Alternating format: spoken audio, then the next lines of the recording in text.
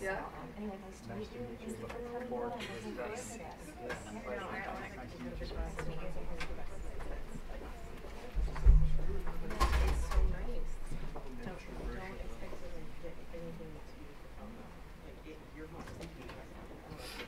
Yeah, I can't even send it.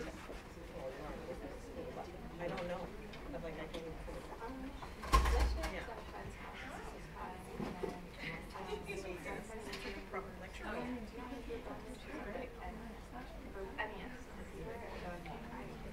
Yeah, she's one of the good teachers, but she can't babysit students all babysitting. Or no, it was like one of the babysitters for like 3 years. So I'll watch them in 3 years.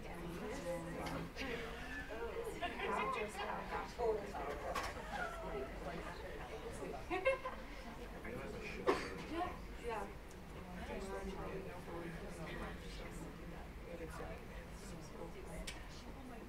What about you? Yeah.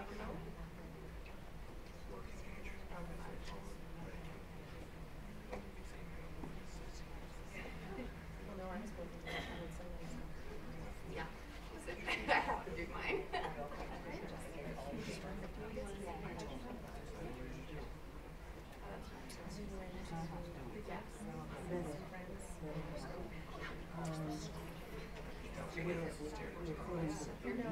It was kind of Yeah.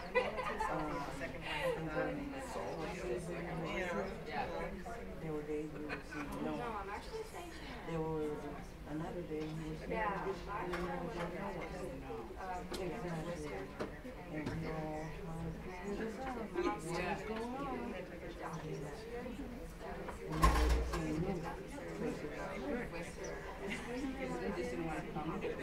what's going on? No, they just have sports. But we were still wondering if they would come back and what was going on. And here we are as though trying to figure teenage mind. And I'm sure they come back. We didn't know. Yeah.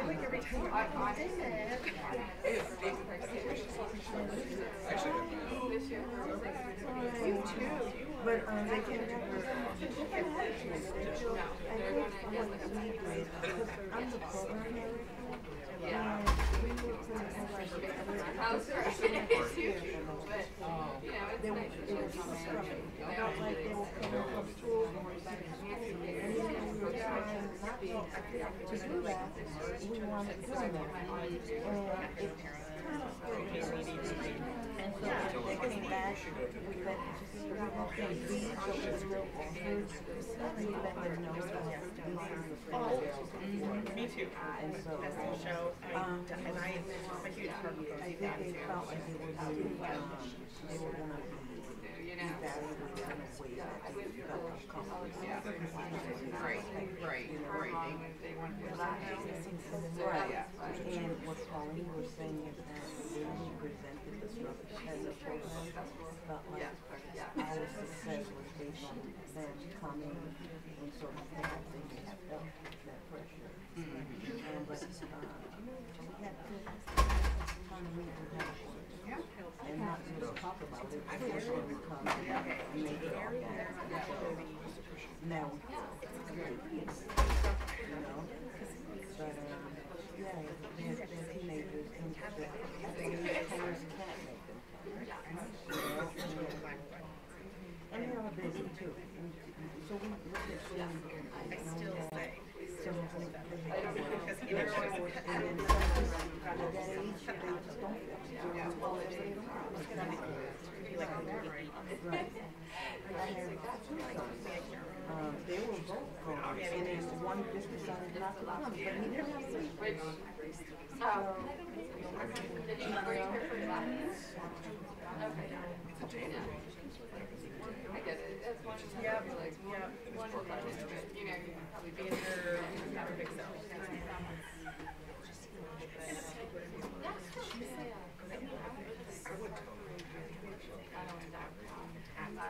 And it was really cool, but it's like, you sit there, it's almost hard, and then it's over, you know?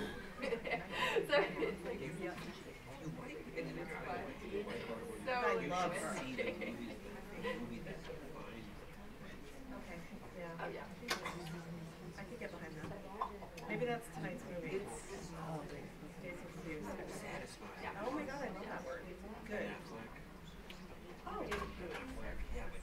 Was he like a baby? My mom. No, he was like, Is it activated in that tape?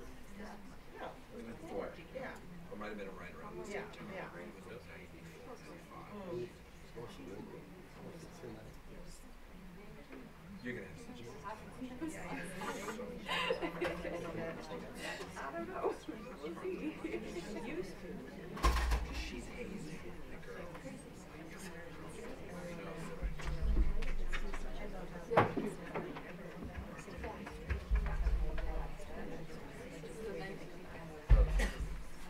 Good morning, everyone, and welcome. On behalf of NAMI, Cape Cod and Islands, NAMI on Nantucket, and in partnership with Nantucket's Alliance for Substance Abuse Prevention, we're pleased to welcome Dr. Stuart Ablon today as our guest speaker. Founding director of Think Kids in the Department of Psychiatry at Mass General Hospital, Dr. Ablon imparts a revolutionary approach to better understanding and resolving challenging behaviors while building the skills necessary to maintain mental health. Please join me in welcoming Dr. Stuart Ablon.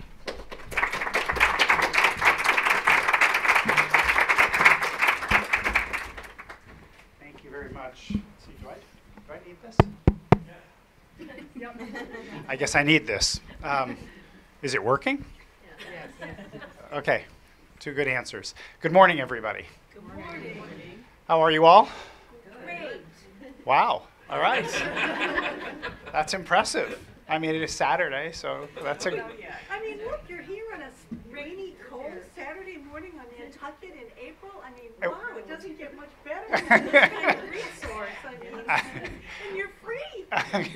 I mean, imagine that. Thanks to NAMI, which thank you for bringing me here. It's a pleasure to be here. Thank you for your excitement this morning. I appreciate the exuberance, and it is great to be here.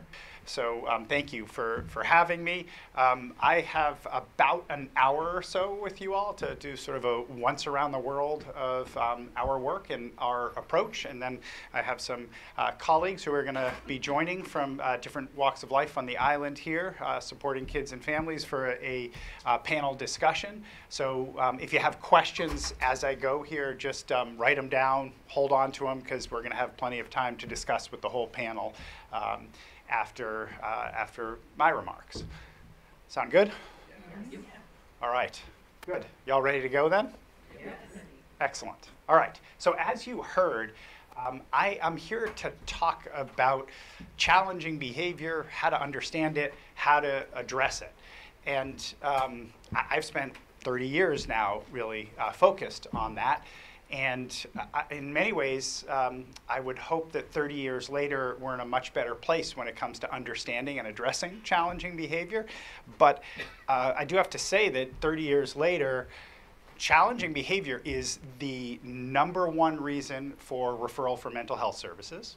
It is the #1 concern that we parents bring to the pediatrician or the family practitioner's office that we're concerned about.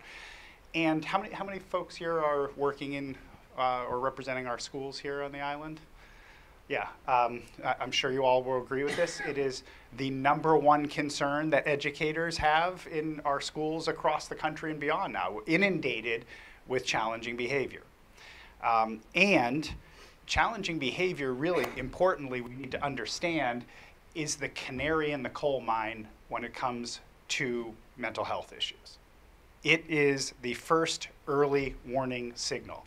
And most emerging research at this point shows us that most categories of mental health issues later in life can be traced back to, in the beginning, some signs of challenging or concerning behavior. And I should be clear, by the way, when I say challenging behavior, I mean everything from, on one end of the spectrum, aggressive, oppositional, defiant behavior. But on the other end of the spectrum of concerning behavior, things like withdrawal and avoidance and shutting down and things like that. Now, I would say there's some sort of good news, bad news in the scenario of challenging behavior being the canary in the coal mine. The good news is actually it's a great opportunity for prevention and early intervention, because when you see a child struggling with challenging or concerning behavior, something is going on, okay? Kids don't exhibit challenging behavior in a chronic way for no reason. Something is going on, okay? The bad news, challenging behavior is still tragically misunderstood and mishandled. And I wish I could say it's just as bad as we miss an opportunity for effective early intervention or prevention. I actually think it's worse, honestly. I think we often make matters worse when there's an opportunity to make them better. And obviously, not intentionally. Now, when I say challenging behavior is still tragically misunderstood, why is that? I think it's because conventional wisdom dies hard, okay? And this graphic shows you here, right? The idea that the world is flat. Do you know how long people held on to that idea?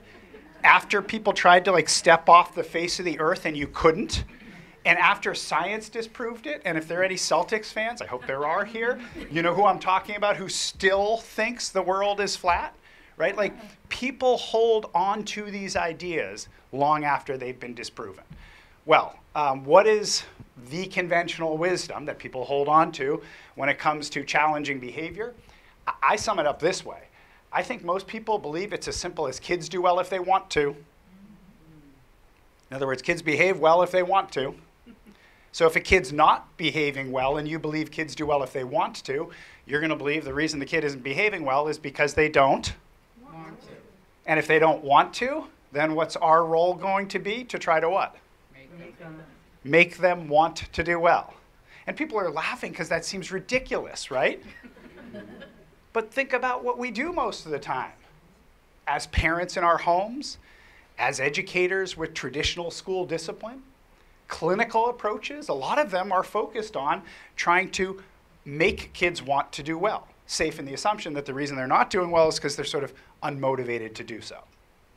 And I want to avoid being too casual this morning with you all because I'm not really exaggerating here. The conventional wisdom is basically that kids use their behavior in order to get stuff or get out of stuff.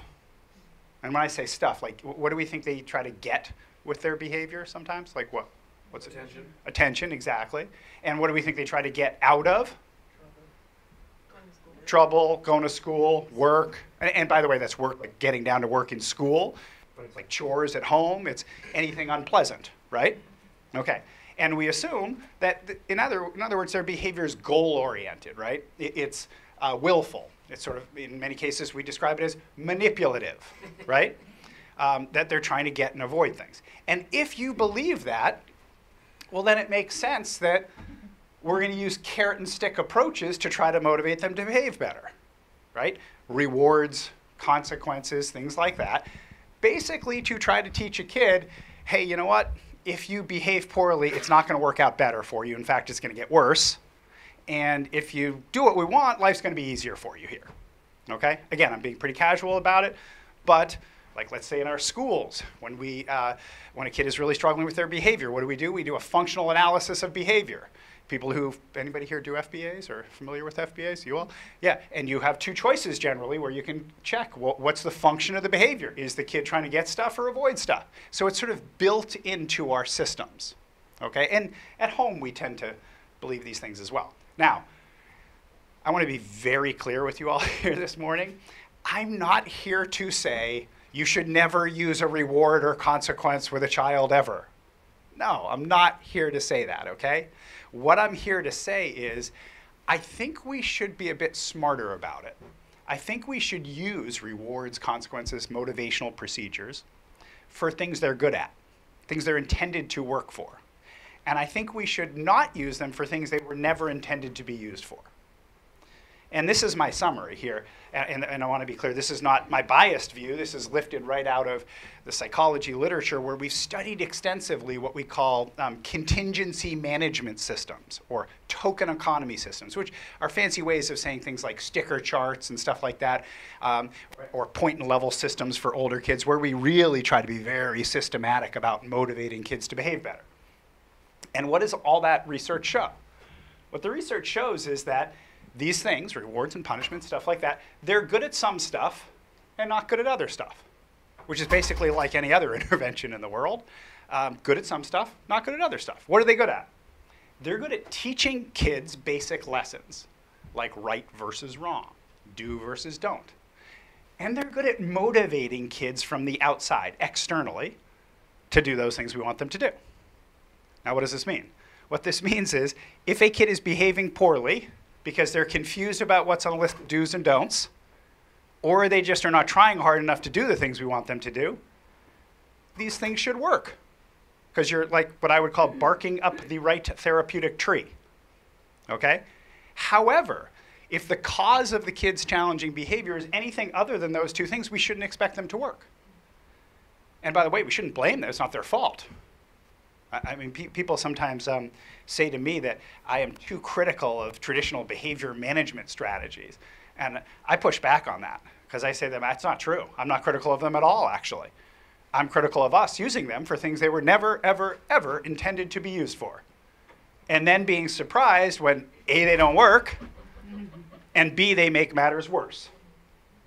Now, what were they never intended to be used for? Well, they were never intended to help kids build complicated thinking skills. That's not their goal. They were also never intended to build helping relationships between adults and kids. Why is that? Well, even if the kid seems very into a sticker chart or something like that, let's be clear, when you use rewards and consequences, what you're doing is you're leveraging the power differential that you have between you and the kid. You're using mechanisms of power or control to try to manipulate their behavior. And that's not the definition of a helping relationship. Okay? And finally, and this one is really interesting to me, these things, rewards, consequences, stuff like that, they were never intended to help kids who have a hard time staying calm, stay calm. Okay, and if you want to be, if you want to use like, professional jargon for this, we could say they were never intended to help kids who have an activated stress response, a tuned up stress response, stay calm in the midst of frustration. You want to be more casual about it? You got a kid in your home, your classroom who goes from 0 to 60 quick? These things were never intended to help with that. And I always say to people, to me, this is not like rocket science here. If a kid is starting to get upset and somebody comes up to them and says, if you keep acting this way, here's the consequence you're about to get. I mean, I don't know about you all, but like if I'm getting pissed off about something and somebody comes up to me and is like, hey, if you keep acting that way, life is about to get worse for you. I'm not like, oh, wow, thank you. No, seriously, that's so calming. Like here I was getting pissed off, but knowing my day is going to get worse, thank you. That's really grounding. I feel so much better now. My cortex is now open for business. Let's talk, because now I'm in a reasonable place. No, us humans, thinking and feeling for us humans is inversely related. The more we humans feel, the less clearly we think. And by the way, that is not an advertisement for don't feel. Feeling's great. And by the way, feeling tells us when there's a problem. Feelings don't solve problems, though. Okay? You have to, at some point, damp down the feeling so thinking can rise to the fore. And when a kid is getting flooded by feeling and we remind them they're about to get hit by a consequence or lose a privilege, all that does is throws more emotional fuel on the fire. Okay? Now, so what I would ask you is, who comes out on a Saturday morning to hear a talk about challenging behavior? People who are around kids who are just confused about what the difference is between right and wrong and aren't trying hard enough to behave well. Or kids who are really struggling with some skills, in some case seem to have some basic mistrust of relationships with people in power, and who have a very hard time staying calm in the midst of frustration. Because if it's those kids we're talking about, reward and consequence programs will not be effective. And they actually might make matters worse. And when I say might make matters worse, I want to point to two things this morning with you all. One, there have been thousands of studies that have shown this. I am not exaggerating at all, thousands. The more you use a carrot on a stick, a tangible reinforcer to try to get a kid to do something, what happens to that kid's internal drive to achieve the goal you want them to achieve? Anybody know? It goes down. And not just a little, folks, a lot. There's a strong negative correlation between the use of external reinforcers and the development of internal drive. What I mean by this is when you use reinforcers, external reinforcers, to try to get kids to do stuff, they will become much more motivated to get the stuff. They actually get less motivated to accomplish what we want them to accomplish, which is really sad, right? And as like educators, parents, I mean, the sort of the holy grail for us, the thing we're most interested in is sparking internal drive in kids. The last thing you want to do is something that's going to damage that. And you all know what this is like too, because if you overuse rewards with kids, you sort of like, you know, constantly feel like you're bribing them to do stuff. You ask them to do stuff, and they look at you and they're like, what are you going to give me? Right. And that pisses us off, right? We're like, you trying to hold me hostage now? Right? And we got to look in the mirror, because guess where the kid got that problem-solving strategy from? You know, if we're constantly saying, we'll give you this if you do this, we shouldn't be surprised when we say to them, will you do this? And they say, well, what are you going to give me? It's a case of you reap what you sow. Okay? Now, having said that, I will tell you that I get more concerned, by the way, about another side effect, even worse than internal drive, which is the impact on kids' self-esteem. Okay, and I brought something that a kid I work with in the Boston Public Schools wrote for me. This kid was, they were using a sticker chart to try to motivate her to behave better. She was not working. She was feeling miserable. It was awful. She doesn't do a lot of talking to me directly about this stuff, but she will write things to me, and she'll draw. And here's what she wrote. She said, my brain is idiotic. I make stupid mistakes. I mess everything up. I always make a mess and get hurt and ruin everything. And that's a kid we're trying to motivate to behave better. How we miss the mark with these kids. And I don't mean to start off on a depressing note here on a Saturday morning, but we gotta realize what the impact of these interventions are. And the way I like to explain this to people is, actually my grandfather, who passed away a couple of years ago at 105, amazing, right? My grandmother, I just visited her with my youngest last weekend. Yeah, last weekend. She's 106. Or 106 and a half, actually.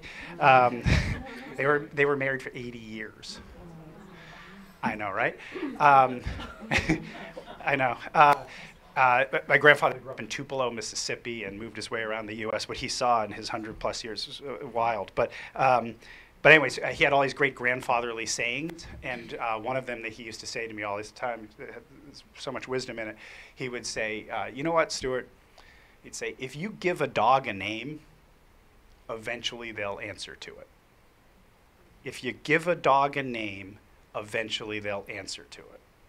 And what I finally realized is this applies to my work.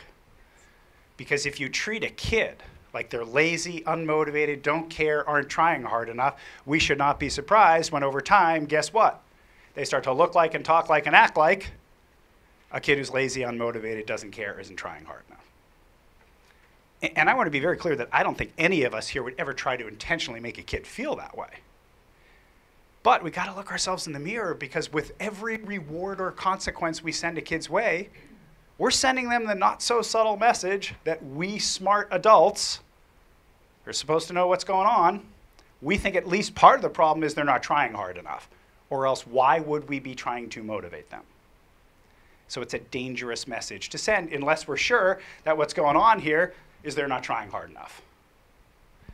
And honestly, that flies in the face of 40 years of research at this point. 40 years of research on kids who exhibit a lot of concerning behavior. What has it shown? Well, it's shown what we almost always find out, and that is conventional wisdom is wrong. The idea that kids do well if they want to, if they're not doing well, we just got to make them want to, that's been disproven, folks. And one of the big ideas I want to share with you this morning is that kids who struggle with their behavior, they don't lack the will to behave well. On the contrary, what they lack are the skills to behave well.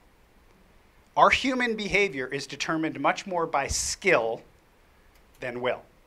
And when I say 40 years of research, what I mean by that is, if every one of you, for instance, nominated a kid that you're here thinking about today, whether that's your own child, a child you teach, treat, support, you name it, who's struggling with their behavior, and you also nominated a peer of theirs who's rather well behaved.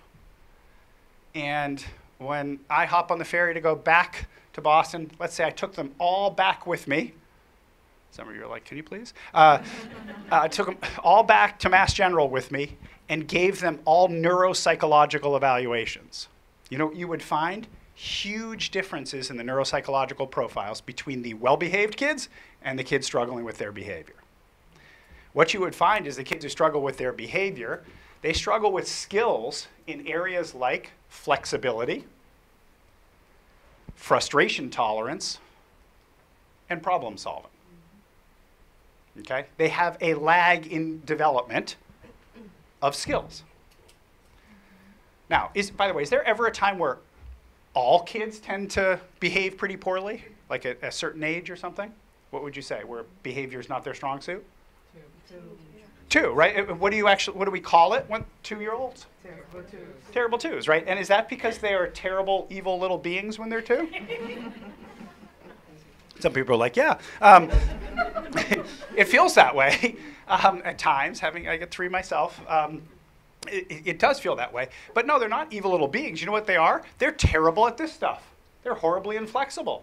They have terrible frustration tolerance. They have extremely limited problem-solving skills. But here's the good news. Most 4-year-olds are more flexible than 2-year-olds. Most 10-year-olds have better frustration tolerance than 6-year-olds. Most 17-year-olds have better problem-solving skills than 8-year-olds. But you notice the language that I'm using? Most. In your homes, in your schools, in your programs, you have 8-year-olds with 3-year-old flexibility. You have 15-year-olds with 7-year-old frustration tolerance. I'm just making these numbers up. You have 22-year-olds with 10-year-old problem-solving skills. And by the way, to make it even trickier, and I'll touch upon this in a little bit, the average neurotypically developing 8-year-old does not have 8-year-old flexibility skills at this moment in time. They tend to have 5- or 6-year-old skills. Thanks to the pandemic, your average 14-year-old tends to have 12-year-old frustration tolerance skills, and so on and so on. Now, let me be slightly more specific here, because I know I've got some folks here from programs and agencies that bring a lot of clinical know-how to the mix here. So I just want to go a little deeper than summarizing the skills we're talking about, because when I mentioned that research, our research at Mass General, other people's research, has really shown that when kids struggle to manage their behavior, or honestly, when anybody struggles to manage their behavior, it's because they're struggling with skills in one or more, often more, of 5 areas. And here they are. Language and communication skills. This is very clear. This is one of the reasons 2-year-olds we call terrible twos. You know, they're not very good at using language to let us know what's bothering them, engage in a back and forth, et cetera. But don't be surprised when you run into 17-year-olds with language and communication difficulties that are a big part of their difficulty regulating their behavior. Attention and working memory skills, especially important in places like schools. But frankly, all problem solving requires good attention and working memory skills. Emotion and self-regulation skills. And don't be tripped up by the jargon here. You know, the word regulate, all it means is to manage or control, right? So what are we talking about? Your ability to manage your emotions, like your emotional response to frustration, and your ability to manage yourself. What's perhaps the most important self-regulation skill to keep in mind? Impulse control, which is literally our ability to think about the likely consequences of our actions before we act and change. And I always tell people, if you want to know how important impulse control is, after this morning together when you all leave, as you go through the rest of your day, imagine what the world would be like if you did or said the first thing that came to your mind throughout the course of the day. You'll amuse yourself a lot. Not just you, everybody. Don't pretend. Everybody here will amuse yourself because your first impulse is not a good one typically. Okay? We humans spend a lot of time inhibiting our impulses. You know, 2-year-olds don't. They're like, I see that, I want it. What am I going to do? Take it, grab it. I think something, I'm saying it, right? Thankfully, most of us adults don't do that, okay? But some kids, they don't develop those impulse control skills the same way that we would expect. And here's the sad irony. Impulsive kids do stuff they shouldn't do. They then get consequenced. You know why that's sadly ironic? Guess what consequences require to be effective? Good impulse control. Because right before you're going to like hit your peer in school, you need to be like, you know what, if I hit him, I'm probably going to lose recess like I did last Tuesday. And I'm not really wild about that, so I don't think I'm going to hit him. I think I'm going to do something else instead. In other words, you have to have the impulse control in the moment for the consequence to be meaningful and accessible.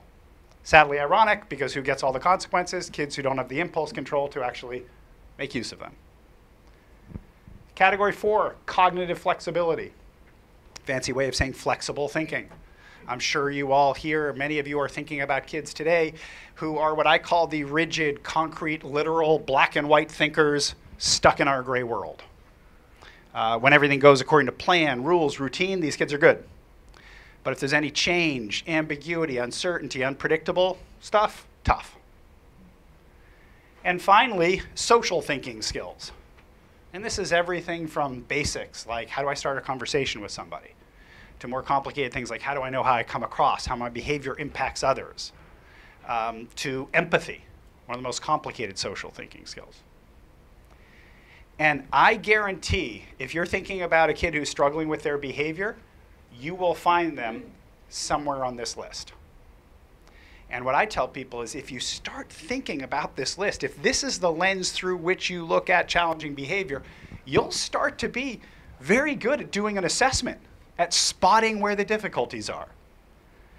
And let me give you an example from a kid that I did a consultation for recently, just to show you how in very brief interactions, if you think skill, not will, and think about these 5 categories, you can do like a mini neuropsychological evaluation yourself and figure out where the challenges are.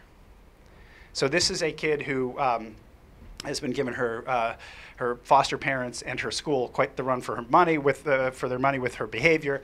She shows up at the office with her foster mom. I go out to meet her, and first thing I notice about her is she's got a really cool outfit on, mostly because she's got a big straw hat on. And she has about, it must have seemed like about 50 beaded necklaces wrapped around the hat, but many of them then are draping down like this, all around her head, but also in front of her face. So you know those beaded curtains that you have to sort of go like this? It was like a beaded curtain for her face. So I was just trying to, I also noticed she's holding this book tightly to her chest. And I said, I sort of got down on one knee, so a lot shorter than me. I said, hey, nice to meet you. I said, I love your outfit. And she says, thanks. And I was like, I especially love your hat. I was like, thank you. I said, did you make the necklaces? She said, every one of them. I was like, well, they're really cool. She's like, thank you. I'm like, all right, we're off to a good start. And then I said to her, is that your diary? Because it looked just like a diary that my daughter used to have. I'm like, is that your diary?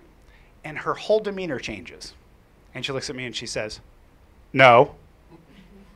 I was like, it's not your diary. No. I said, so what is it? And she's like, a book. I was like, oh, okay. What kind of a book? And she looks at me and she's like, a book I write stuff in. I was like, oh, what kind of stuff do you write in it? Private stuff. Oh. And I'm thinking to myself, sounds like a diary, right? So I say to her, I'm like, sounds like a diary. And she looks at me stone cold and she says, "It doesn't have a lock." It doesn't have a lock. And I'm like, but you write private stuff in it. And she's like, "Well, private songs." I was like, "Oh, interesting. Songs." And she's like, "Yeah, I just wrote one." I was like, "Oh, just now?" She's like, "Well, a little bit ago." She's like, "You want to know what it's called?" I was like, "Definitely." She says, "Mad." I was like, "Oh." And I promise I'm not embellishing this one bit. She says to me, she's like, "Do you want to hear it?" I was like, "Definitely." And she looks at me and she says, "It's 8.5 minutes long. And don't interrupt me." I love these kids.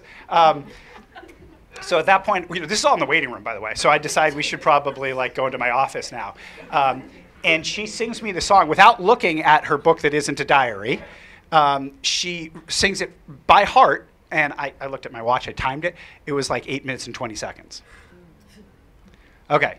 So by the way, if you take out the 8 minutes and 20 seconds, even just from that little interaction, if you start thinking through these 5 categories, can anybody think of an area here that appears to be a real area of strength for this girl? What do you think? Working memory. Working memory, you got it. Any others? Language and communication. Now, maybe not what we would call the social pragmatics of language, but language and communication. Okay, what's your bet on the area that she seems to struggle a lot in? I hear a bunch of cognitive flexibility. Where do you all get that from? Why do you know that she struggles with cognitive flexibility? She had a definition for what a diary is. A private book that you write private stuff in is not a diary unless it has a lock. Rigid, concrete, literal thinking. Okay, and where else do you see challenges, perhaps? Social thinking. Where do you get that from? Well, if you think someone's going to want to listen to a poem or song you wrote for 8 minutes, you're going to have a hard life. Yeah, if you think somebody's going to want to sit down and listen to your song for 8.5 minutes, you're missing something there. And it's probably not going to help if you tell them, "And don't interrupt me," right?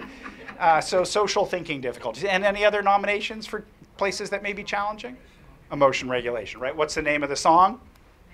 Mad. Okay? So my whole point is, you don't have to do a whole neuropsychological evaluation. You spend a few minutes with this kid looking through this lens, and all of a sudden you're like, she's got some strengths, like most kids I know, and she's got some areas that I think are going to contribute to her challenging behavior.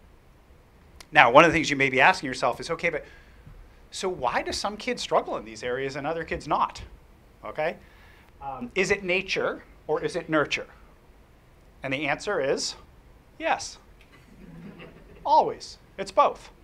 But one of the things we know for sure, since we've been able to image the brain, is there is nothing like exposure to chronic stress, what some call toxic stress, or trauma, to impact brain development. And this is just a crude example of a neurotypical, otherwise healthy developing toddler's brain in the scanner asked to do something, and then a toddler who's been subject to a bunch of toxic stress and neglect in their life, and look what you see. You don't have to be a neurobiologist, right, to see the massive differences here in what's lighting up in the scanner. And by the way, these parts of the brain that are not lighting up in the scanner, what do they do for us humans? These things. So there's a lot of talk in our schools and our programs about being trauma-informed, being trauma-sensitive, which I'm thrilled to hear, but I can't tell you how much it drives me nuts when people tell me, "Whoa, we've had all this great trauma-informed training." And can I show you our behavior contracts we have and see what you think of them? Because those two things are completely incompatible. Because if you're really being trauma-informed, what you realize is exposure to chronic stress and trauma, what does it do? It delays brain development. And what does that do?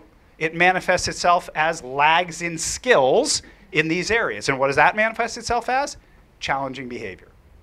Challenging behavior is the downstream impact of exposure to chronic stress and trauma. Okay? Now, I'm just going to get up on the soapbox for a moment here because I've written a lot about this. What I find is what's happening out there is we've got all these kids who've been exposed to all this stress and trauma in their lives, and they're walking into our schools and other places with lots of lagging skills and exhibiting a lot of challenging behavior. And then what we do is we respond with punitive discipline. And what does that punitive discipline do? It increases stress. So what does that do? It makes it harder for skills to develop. What does that do? It escalates the challenging behavior. How do we respond to escalating challenging behavior? By upping the ante on the punitive discipline, which adds stress, further gets in the way of skill development, around and around you go. I actually think this is a pretty good graphic description of what people often refer to as the school-to-prison pipeline as well.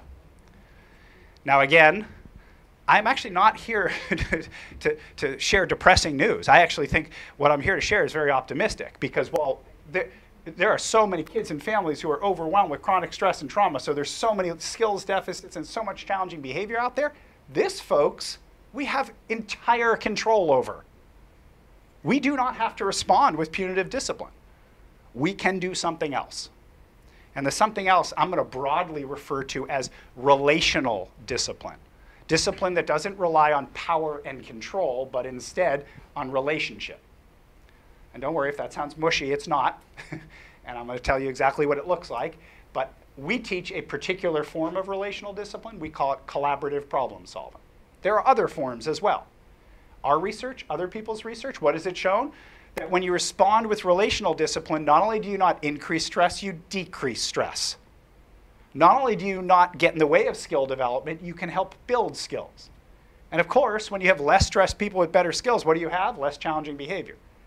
And the cool thing is it can become a positive cycle because when you have less challenging behavior, it's a hell of a lot easier to respond in relational ways instead of punitive ways. Because I hate to say it, but I'm going to be blunt with you all. One of the primary reasons we respond with punitive discipline when we know it doesn't work that well is because of our own adult dysregulation. Dysregulation is contagious. And when a kid gets dysregulated, we get dysregulated. We go right there with them, and we get pissed off. And when we're pissed off, we seek power, control. When we feel disrespected, unsafe, like we're not being treated like an authority figure, we reach for power and control to try to regain our balance, which ironically doesn't do that. But we can do something else. So when I say this is actually a positive message, the reason it's positive, if this is about skill, not will, it's good news. Because skills can be built, folks. And in fact, we've learned a tremendous amount about how you do that. So with that as background, I'm going to transition to, okay, what does this look like in practice? And if you're saying to yourself, geez, why do you take a half an hour to get there, right? Like half the time to tell the background? Because I think the thinking behind this is more than half the battle. I think one of the most important things you can take with you from today isn't so much the techniques, it's the thinking. And what I'm going to suggest to you, a way of remaining in that mindset of skill, not will, is to try to move away from the notion of kids do well if they want to, and try to embrace a philosophy that sounds like this. Kids do well if they can. What kids do well if they can says is if a kid could do well, they would do well. Why would a kid choose to do poorly if they had the skills to do well? I mean, I've never met a kid who prefers doing poorly. All kids want to do well. And we have almost a half a century of research at this point that shows when they're not doing well, it's about skill, not will. Let's hold on to that, okay? Now with that mindset in place, now let's get specific, okay? And since we have some school folks here, I'm just gonna add one piece, which is, you know, in schools I talked about doing FBAs and things like that. You know, in schools we think a lot about the ABCs of behavior. A stands for, anybody know? And B, and C, consequence, right? And we examine the antecedents that are leading to the behavior, and then we use a consequence to reshape the behavior. In our approach, we're still interested in the antecedents that lead to that behavior. It's the consequences that we're not so interested in because we think that we're already missing something, which is the missing link between antecedent and behavior. The only reason the antecedent is an antecedent that leads to the behavior is because of skills that a child is having a hard time with. So in other words, if the kid had the skills to handle the antecedent well, they would, and there wouldn't be a challenging behavior. The only time there's a challenging behavior is when the kid's having a hard time applying skills necessary to handle the antecedent. So in our approach, we're still interested in the ABs, but not the Cs. I like to think of it as sort of like the ABTs. It's antecedent behavior, and the missing link, the thinking skills that the child's having a hard time applying in that moment. But again, notice how that all flows from the philosophy. You don't get there unless you think to yourself, this is about skill, not will. Okay. Now, real quick. Somebody asked me recently, when do I think all this stuff from the pandemic is going to sort of settle down and we'll get sort of back to where we were before?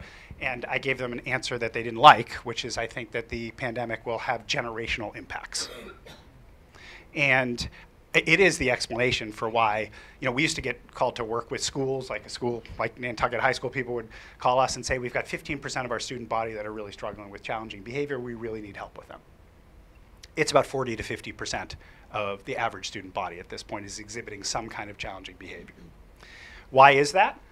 Well, because when life is going well, here's what educators, parents do really well, which is that they set expectations for a kid developmentally right above their skill level, so that they have to stretch a little to meet your expectations. Because stretching a little is actually how you help kids develop new skills. Now, this is actually, anytime you talk about, me or anybody else talks about skill development, let's be clear, what I'm talking about is changing the brain. When you have a new skill, you've built new neuronal pathways in the brain, okay? And a basic principle of what we call neuroplasticity, changing the brain, is there has to be stress. The brain has to be stressed to actually change, to develop new skills. You have to stress the brain, but it's what neurobiologists call good stress. Little, tolerable, predictable doses of stress. If the doses are too large, too unpredictable, too uncontrolled, that's what happens with exposure to trauma, for instance, and that's where you have an activated stress response as a result. What you're trying to do is just give kids little predictable doses of stress that makes them stretch a little. And when that happens, they develop new skills, and then you set your expectations a little higher, and when they get good at meeting those, their skill level gets higher. And so for the educators here, it's like when you start the year, you say, hey, welcome to 5th grade. It's a little harder than 4th grade. But don't worry, we're going to help you. We'll scaffold this. You'll stretch. Some things will be tough, but we'll get you there. And by the end of the year, you know what? Guess what? You solidly got 5th grade skills. And get ready, because 6th grade is going to be a little harder, so we're going to make you stretch a little bit. And on and on and on we go. That's when life is good, okay? Here's where challenging behavior happens. It's when the expectations are out of reach to a kid's skills, okay? Because challenging behavior happens in the gap between expectations and skills. And in the pandemic, what happened is expectations kept marching along. We didn't press pause and say, okay, you know what, you sort of lost a couple years of learning there despite heroic efforts from teachers and others. This wasn't a rich relational environment to learn in, so we lost a bunch of time. Let's reset the clock. No, we kept marching along even though skills didn't march along with them. So the gap was created. And for some kids and families, not only did their skills not grow, but they were all also exposed to all kinds of stress, trauma, loss. Skills regressed. And so kids who didn't have that gap before now have the gap. That's why you're seeing so many kids with challenging behavior. Kids who had the gap may have actually had that gap widen even more, which is why their behaviors escalated even more. Make sense? Okay. So now let's get back to what to do. One of the things I like about our approach, we call it collaborative problem solving, is I think we do a pretty good job of taking complicated stuff and trying to make it simple. So here's complicated. Ready? Pick any problem any one of you can think about right now with a kid that, again, you raise, teach, help, work with. Any kid. Anything they're doing you wish they weren't, or not doing you wish they were. Any problem. And what I'm going to tell you is at the end of the day, you only have 3 options for how to respond to that. Only 3. Doesn't matter what the problem is, kid. In fact, with any human, you only have 3 possible responses to a problem. And in this approach, we just give them labels so we can talk about them with y'all, and you can talk about them with each other. We call it Plan A when you try to impose your will to make a kid do what you want them to do.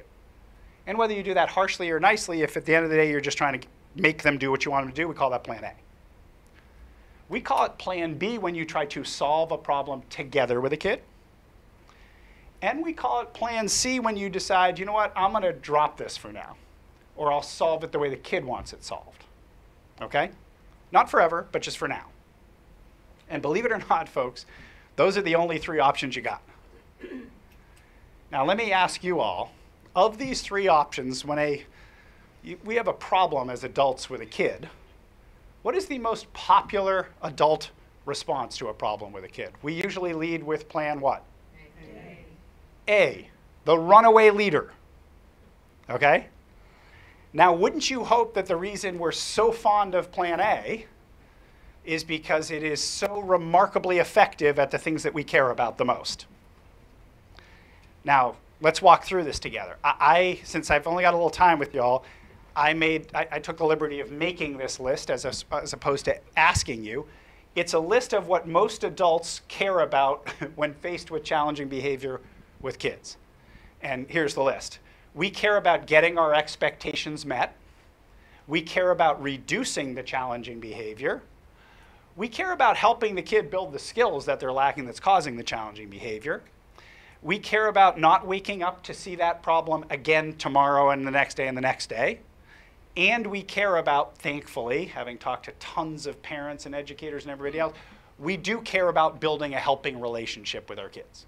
Because most people I talk to are very clear that if you're not in the business of building a helping relationship, good luck on the other goals. And by the way, let me sneak in one other tiny piece of research fact here.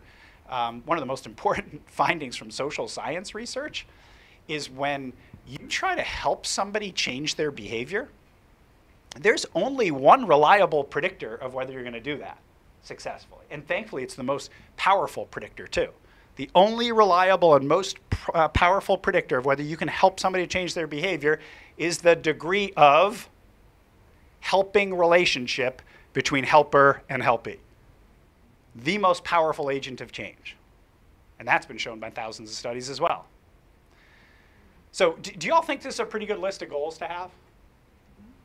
So like try to get our expectations met, reduce challenging behavior, help the kids build the skills that they're struggling with, solve problems so the Groundhog Day effect isn't happening, and build a helping relationship upon which the whole thing rests. What do you think? Pretty good? Okay, so here's what I want you to do with me now. We're going to go through and see how the 3 options, plan A, B, and C, do with these goals. I want you all to just answer my questions out loud by saying yes, no, or maybe. So, first question, plan A, when you try to impose your will to make a kid do what you want them to do, is that a way to try to get your expectations met? Is it a way to try to get your expectations met? Yeah, that's why it's so popular. That's why you all said, yes, plan A is the most popular. Why is it? Because we want to get our expectations met. And by the way, for good reason. They're good expectations. Okay? Now, the reason I think I heard a couple no's in there is, does it always get our expectations met? Not foolproof, but it's an attempt. Okay, how does plan A, imposing your will, do at reducing challenging behavior? What do you think? I see lots of head shakings. And in fact, what can it do? Escalate it. Okay?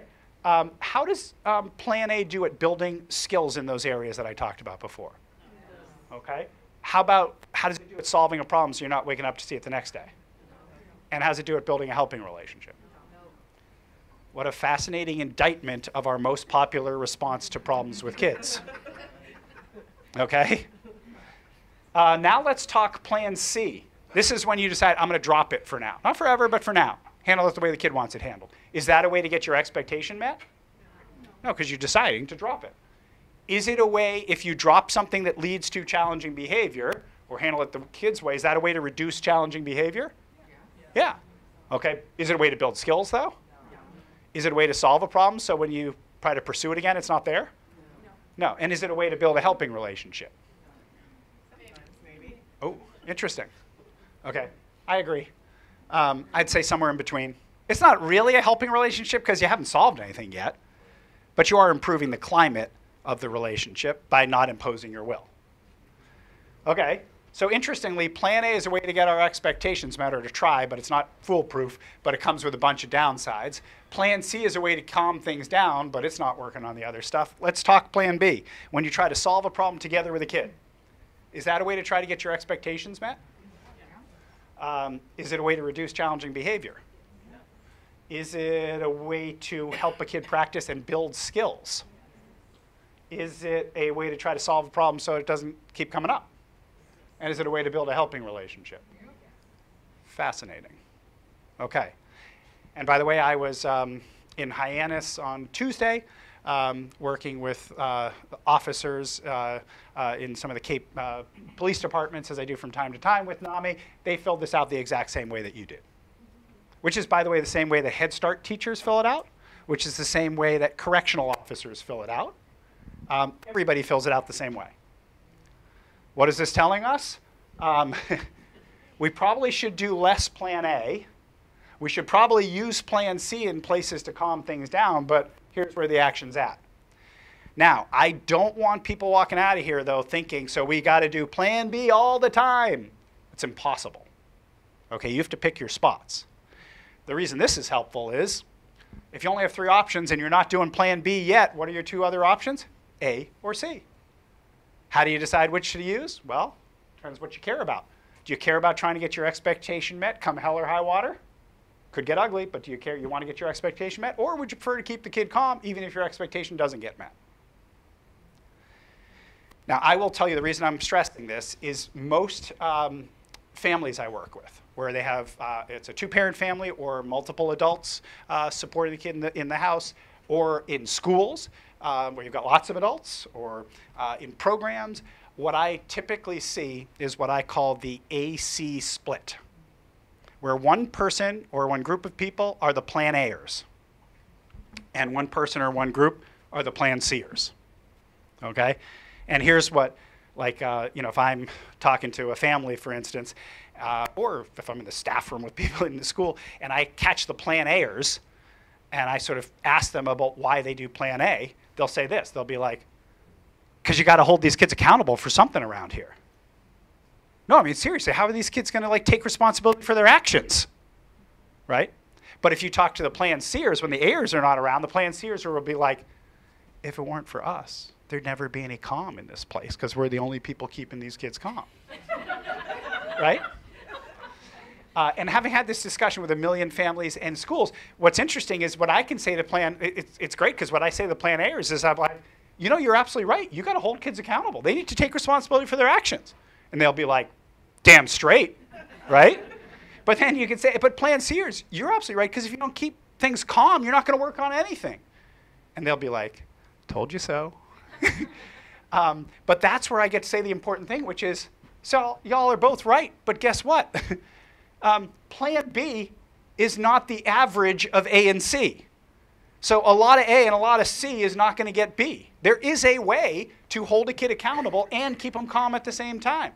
That's called collaborative problem solving. But you're not going to get it by a lot of A and C, okay? And it is a really important point because when people say to me, they say, how are you going to hold kids accountable? I will be honest with you. What I say to them also is, I think administering consequences is the most lame way to hold somebody accountable. You just like show up for a detention or you receive a punishment. That's being held accountable? That's so lame. Like, what's the ultimate form of taking responsibility or accountability is being on the hook to solve the problem so it doesn't happen again. The ultimate form of responsibility. And how do you do that? You collaborate to solve the problem so it doesn't happen again. Okay?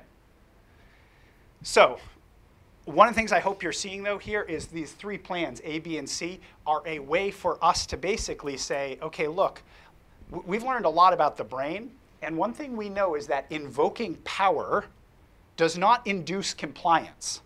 It induces dysregulation, which is escalation, shutting down. Sometimes it looks like it induces compliance, but the form of compliance it induces is what I call dissociative compliance. What does that mean? Kid checks out, dissociates, and mostly what they think to themselves is, what the hell do I have to say to get this over with as quickly as possible? Which is why, by the way, you'll have conversations with kids about how they have to handle things differently next time, and they'll say things to you like, yeah, I know, I'm really sorry. Next time I'm going to really try to use my coping skills. And you'll be like, oh, wow, this is great. Awesome, right? And there's not a snowball's chance in hell it's going to work. But they're just saying that to you because they're like, can we please get this over with, okay? Invoking power is ultimately dysregulating. The nice thing is, you know what's regulating? Empathy. It's another one of the largest points I want to make today. One of the greatest human regulators we have is empathy, okay? And we've learned an interesting thing studying the brain, and that is that the parts of the brain that are involved in language and communication, how we humans communicate with each other, are the same parts of the brain involved in regulation. What does that mean? Our words really matter. You can use words to dysregulate or regulate. And I tell people it's amazing. You know, obviously there's so much about nonverbal communication, but you can be on the old-fashioned phone with somebody thousands of miles away, and what you say to them has the ability to change their heart rate, their blood pressure, for better or for worse. And by the way, I hope everybody has had some experience where you've been dysregulated and somebody has empathized with you and it has regulated you. I tell people I had one recently, believe it or not, at the supermarket, where I was grabbing my lunch in one of these places. You don't have it here, I think, for better and for worse, but you don't have Whole Foods here, right? No, we call it whole paycheck back home, which is the reason it's good to not have it. But I was getting my lunch there, and you know they have those things where you have like lots of little checkout counters, and they call you number 8 and whatever, and I come over there, and I throw my stuff out on the thing for the guy to bring it through, and I'm having a really bad day. And you know when people say to you, hey, how's it going? Like generally you don't answer that honestly, right? You're just like, good, how are you? Right? Even if you're really shitty, you say like, good. Pardon my language. That slipped out. But you just answer it, right? But on this day, I put my stuff down, having a really bad day, and he says, hey, how's it going? And you know what I said to him? I was like, pretty bad, actually. And he's like ringing my things through, and he stops. And he looks up. He takes a moment. He looks me in the eye, and he says, oh, man. I'm really sorry to hear that. And you know, I'm getting like, I'm like getting regulated right here just recounting this story from Whole Foods, right? And I looked at him and I'm like, thanks. And he brings the rest of the stuff through and he gives it to me and he says, I hope your day gets better. I left more regulated from a 10-second interaction with somebody I'll never see again, okay? That's the power of words and empathy to regulate, okay? I do a lot of work with a friend and colleague of mine who's a well-known trauma researcher. If that's an area of interest for yours, I hope you know his work, or if you don't, check it out. Dr. Bruce Perry, and he has this sort of rubric that he uses, and it goes like this: regulate, relate, reason. What he teaches people is you can't do those things out of order. You can't reason with a dysregulated person. You must regulate them first before they're going to be able to relate to you, in other words, hear what you're saying, before they're going to be able to reason with you. And too often with kids who exhibit challenging behavior, we try to go right to their cortex to reason with them. It doesn't work that way. Information doesn't hit the smart part of our human brain first. If it did, we'd all be extinct. It hits the bottom of our brain first, and only if we're regulated and calm and feeling safe does it move up the brain to a place where we can relate to other people. And if we're regulated and relating to someone, can we access the smart part of our brain, the prefrontal cortex, where we can do some problem solving. Regulate, relate, reason, okay? And what's one of the best ways to regulate?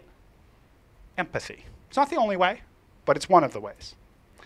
And I share this because what I'm about to teach you, the ingredients of collaborative problem solving, are a way to operationalize that. That's why Dr. Perry and I do so much work together, is our work operationalizes the principles he's teaching. He's teaching regulate, relate, reason. How do you do that? Here's how you do it. 3 ingredients to this collaborative problem solving process. The first ingredient, no surprise folks, what is it? Empathy, okay? Empathy. Empathy regulates.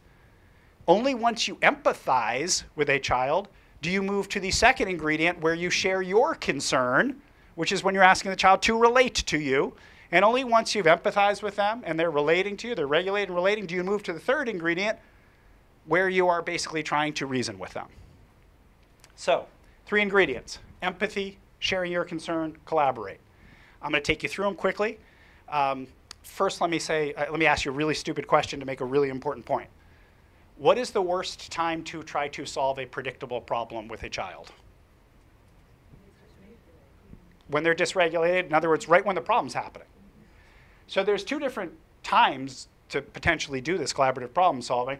There's in the heat of the moment, we call that emergency collaborative problem solving, or proactively, and obviously proactively is the way to go, because you can catch a kid when they're calm and accessible, not dysregulated, and you can be prepared for the conversation. Nothing like calm kid, prepared adult for better problem solving. So let's talk these 3 ingredients, okay? Ingredient number 1 is most important and hardest, the empathy ingredient. But I want to put some meat on the bones of this ingredient. When I say empathy, my example in Whole Foods was fine because I wasn't terribly dysregulated and I was behaving fine. We needed the tiniest dose of empathy. But when you're doing collaborative problem solving, you often need to do a much better job of empathy. And here is where I would ask you to define the word empathy. It doesn't actually mean show you care. That's not the definition of empathy. Empathizing means to try to understand. Is that a way to show you care? Of course. But the goal is to try to understand. So I tell us adults, in this first ingredient, think of yourself as a detective on an information gathering mission. Gathering information about what? Your child, the child's concern or perspective. You are trying to get to the bottom of what their concern or perspective is about the problem you're trying to solve. This is easier said than done, okay? Which is why I'm going to give you a little guidance here. I suggest you start with a neutral observation. Say something like, hey, you know what, I've noticed that, or it seems like, or it looks as if. And then this is super important. Fill in the blank with the problem y'all are trying to solve together. Not the kid's challenging behavior, because then they're going to think, wow, this smells like plan A. But the problem you're trying to solve, and then just ask for information, okay? Now, this can go awry really quickly. Like I was teaching this to an educator in the North Shore of Massachusetts, a really good guy, who's trying really hard. He went like this, ready? He said, hey, I've noticed that, so far so good, right? And then he says, your behavior on recess is probably going to keep you inside again today. What's up with that? Kid was closed for business, right? So afterwards I said to him, so what's going on at recess? He's like, oh, they're playing this tag game, and like this kid, when he gets tagged, he's saying he wasn't tagged, people aren't tagging, they're pushing, and so then he goes and shoves other kids down, and he hurt this kid, and I'm like, okay, we got enough now. Because what do? We still go with, hey, I've noticed that, but instead of your behavior, it goes, hey, you know what, I've noticed that? Something about the tag game isn't working so great. What is it about the tag game? Can you fill me in? That's an old trick we clinicians call externalizing the problem. It's not about the kid or the behavior, it's about the situation. Hey, you know what? I've noticed there's something about the dinners that aren't going so great lately. What is it about dinner? Okay? As opposed to, I've noticed you've had a really hard time sitting at the table when we ask you to. What's going on with that? Because do we really expect the kid to be like, well, you know what, my sensory system is a little bit off lately. Having a hard time modulating it, particularly at dinner time. Not to mention, you know, my stimulant's wearing off around then as well, so there's a little bit of rebound, as I've seen in the research literature. No.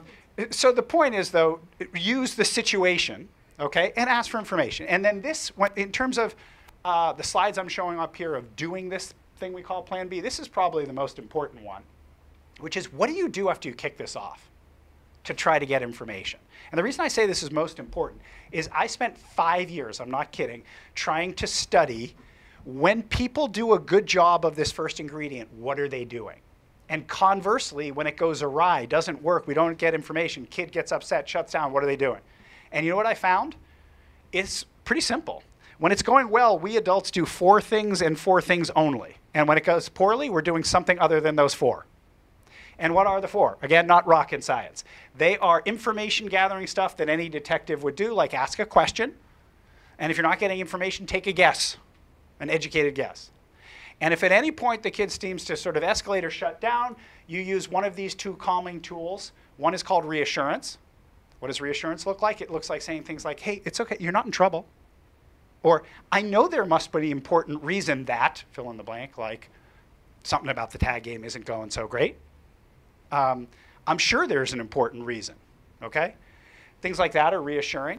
And don't neglect this one, reflective listening. Whenever a kid communicates anything to you, communicating back to them that you heard what they said is regulating, okay? So in essence, all we adults do is toggle back and forth between these four things. Ask some questions. If you get information, reflect what you've heard. If you don't, take a guess or reassure them. And go back and forth until you say to yourself, you know what? I think I understand where they're coming from, what their concern, their perspective, their point of view is about this problem. And I don't know if anybody here, was anybody here a Ted Lasso fan? Anybody watch Ted Lasso? Yeah, I love Ted Lasso. But he also gave some great advice. Here's a great piece of advice. Be curious, not judgmental. Now, he was actually quoting Walt Whitman, so I looked it up, and Walt Whitman never said this, which was part of his charm as well. But the point is, this is great wisdom for the first ingredient of this process. Be curious, not judgmental. And remember, by the way, that empathy doesn't mean agreeing or disagreeing. It simply means understanding. Like when I was working in Hyannis on Tuesday, somebody asked me a great question. They were like, yeah, but you can't problem solve. You can't empathize with somebody who's like completely psychotic. And I told her, actually, I used to think that too, until people started using collaborative problem solving in hospital settings with completely psychotic people and finding that they could regulate them by listening very hard to what they're saying, even if what they're saying is actually not in touch with reality. So you can do this still, even if somebody, you don't have to agree or disagree, you just have to understand, okay? The goal is to get a clear understanding of their concern, and they should be calmer, more regulated, because empathy is regulating. Only once you have their concern on the table and they're regulated do you move to the second ingredient, which is where we get to share our adult concern. Notice my words, concern, not solution to the problem. We adults have a hard time biting our tongue and not sharing our solution, especially because we've seen problems like this before. Share your concern. I recommend the way you share your concern is by saying something like, and the thing is, or and what I'm worried about is, or and what's important to me. Notice what all those start with. They start with the word and instead of the word. Because what but says is, okay, I heard you, but my concern's going to trump yours. Okay? Say and, because what you're reminding them of is their concern is just as important as yours. Okay, how do you know you're ready to move to the third ingredient? You have two sets of concerns on the table, and they're still with you. Here's a nice little trick, by the way, to check if you're doing this right midstream. Ready? If you only have one set of concerns on the table and it's the adults, what plan are you headed for? One set and it's the child's? How do you know you're doing plan B? You must have both sets of concerns on the table. Can I have that last slide for a second? Yeah, thank you. Sure. The way you know you're headed for plan B is you have both sets of concerns on the table. And then you've done the hard work. You know, people try to race to the third ingredient. Don't do it. Put your time and energy into the first two ingredients. The third ingredient will be easy then. And the third ingredient is where you literally are now going to say, all right, let's collaborate to try to solve this problem. And I can give you some little scripts here. I like to say to kids something like, hey, I wonder if there's a way, or I like optimistic versions, I bet there's something we can think of so that, and then you simply repeat the two sets of concerns, okay? And one of the hardest things for us to do as adults, again, is to bite our tongue and give the kid first crack at solutions. And why do we want to give the kid first crack, you think? Sharing of power, it's empowering. Well, I heard something else. An opportunity to practice skill. If they are struggling with problem-solving skills, they're not going to learn them by just watching us do it. And by the way, what happens if they give you a horrendous idea? They're practicing, and I respond the same way. To all good, bad ideas, or anything in between, I always say the same thing. I say, that's an idea. Let's think about it. And then you just put it through the litmus test. What's the litmus test? Does it work for you? Because we know what you care about, having spent some time understanding that. Does it work for us? Because we know what our concern is. Is it realistic and doable? Can we do it? And if we did, it would have caused any other problems. Walk them through that litmus test. Okay? Now, let me just quickly give you an example of what this looks like. This is a high school that I work with where a kid has a lot of trouble, particularly transitioning from one class or one scenario to the next, and is often very disruptive at the beginning of class, but it takes on different shapes. Actually, just very quickly, one shape was, one teacher was saying, well, she's often late to her class, but when she enters, she said her right of entry skills are very poor, which is jargon for like, have a hard time entering the room. And I was like, well, can you explain what the right of entry skills, the poor right of entry skills looks like? And she's like, sure. I was like, well, tell me. She's like, well, she'll arrive late. She usually flings the door open. I'm like, all right, that's not a great start. And then she'll look at the class and she'll be like, yo, bitches, I'm here. I'm like, that's an example of poor right of entry skills. But in another class, what she'll do is in her science class, it's biology, they have do-nows at the beginning of class, which, you know what do-nows are? It's pretty self-explanatory. You're supposed to enter the class and do the do-nows now, right? You all know. So she doesn't enter and do the do-nows. Instead, she walks around the back of the class, distracting her classmates from doing the do-nows. Okay? Ready? Here's what proactive, not in the moment, collaborative problem solving looks like. Hey, you know what I've noticed? I've noticed that there's something about the do-nows that isn't working so great for you. Can you fill me in?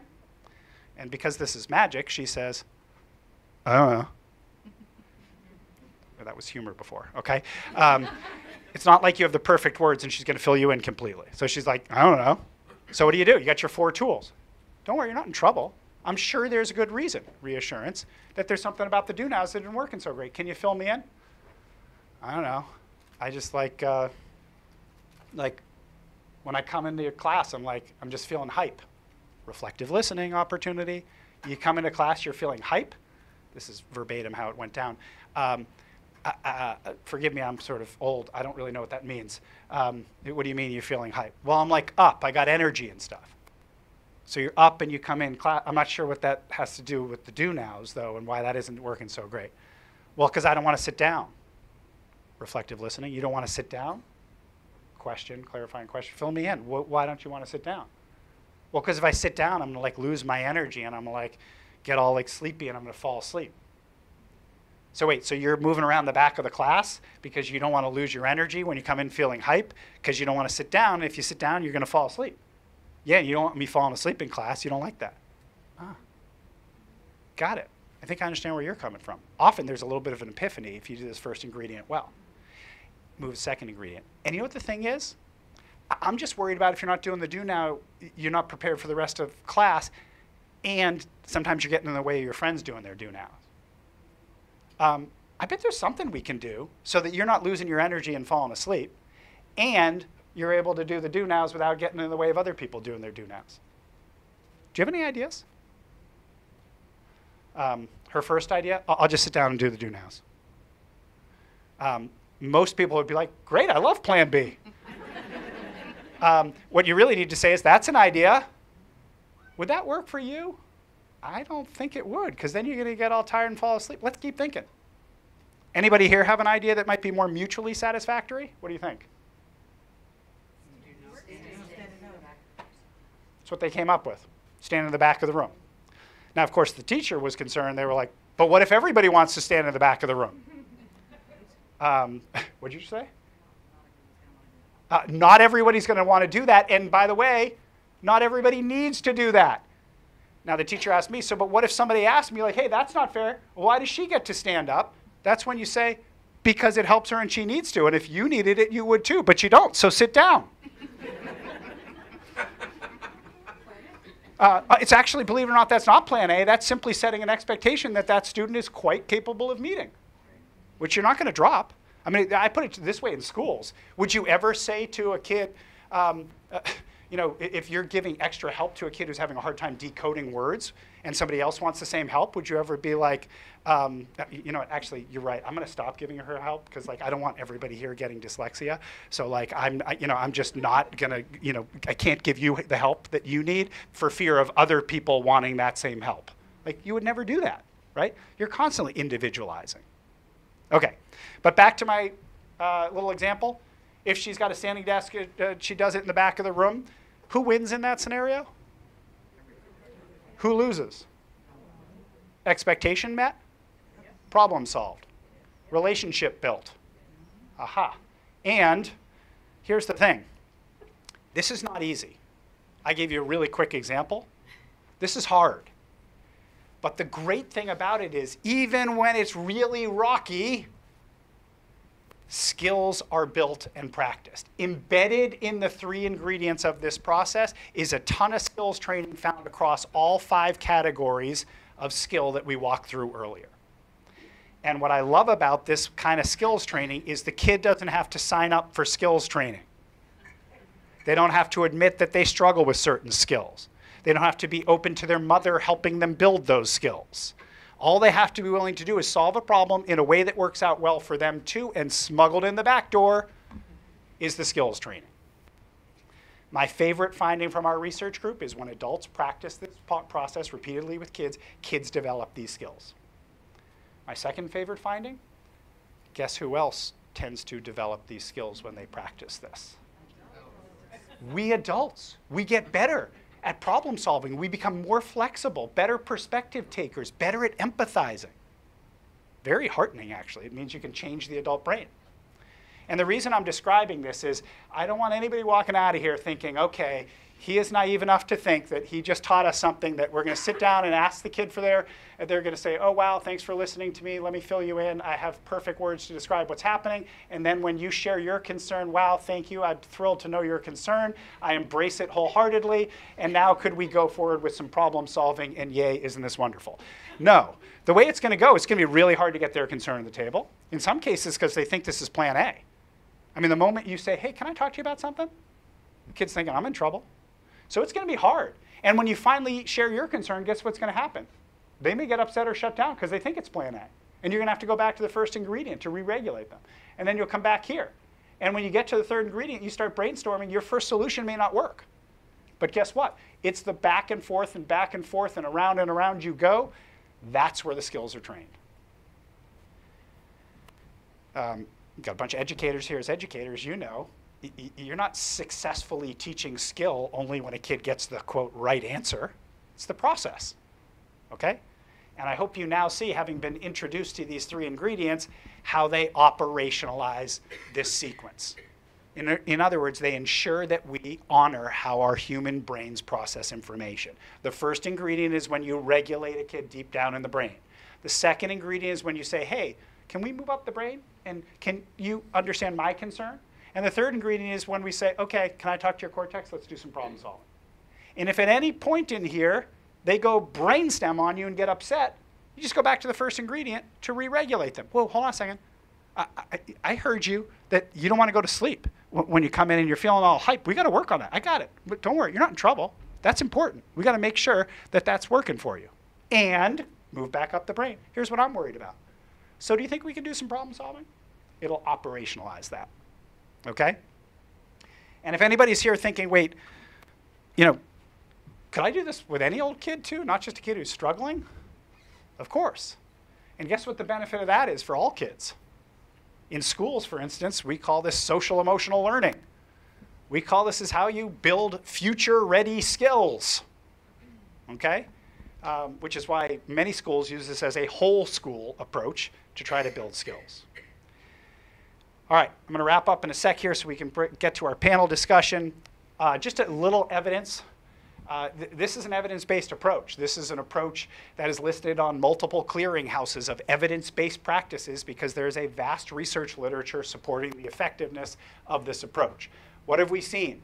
We've implemented in schools, treatment programs, correctional facilities, in-home programs, hospitals, clinics, you name it. We see reductions in challenging behaviors and symptoms of a broad array of mental health challenges. We see dramatic decrease in the need for punitive discipline. We see, for instance, dramatic decreases in teacher stress. We see kids and adults building skills, and not surprisingly, we see kids much more satisfied with how they're being treated. Just quickly, you know, schools right now are struggling perhaps the most with challenging behavior. Here's data from a district we work with in the Midwest, where during the pandemic, they saw a 143% increase in office referrals. This is pretty standard around the US. During that same time, we implemented it in one elementary school as a pilot. They saw a 63% decrease. So a 200% delta. And you know, all kinds of other findings in schools that we see. All right, I'm going to wrap up by just giving you some resources for if you want to learn more before we transition to the panel discussion. But I also want to remind people that, again, more than half the battle is rethinking challenging behavior. It's the lens through which you look at things. Our program at Mass General is called Think Kids. We have tons of resources for parents, for educators, for clinicians, all at thinkkids.org. We now offer our entire training continuum remotely so that you can you know, take it from anywhere. We have asynchronous options, live options. You can just go to the website, watch Plan B in action with real parents and real kids and real educators and real students.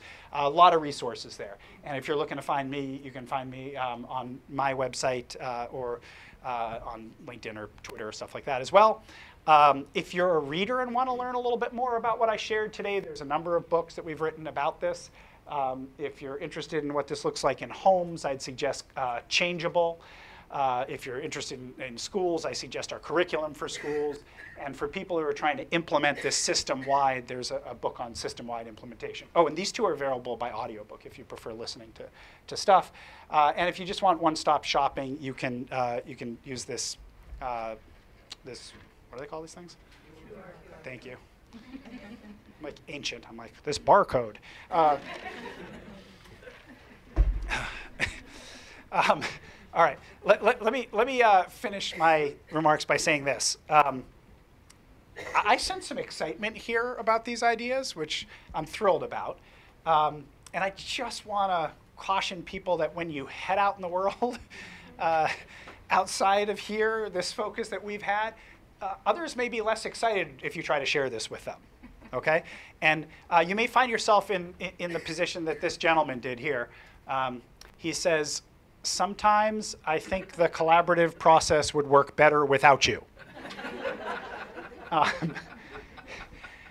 And I want to share a piece of wisdom that took me about, I don't know, probably 5 to 7 years to learn early in my career because I'm so passionate about this stuff.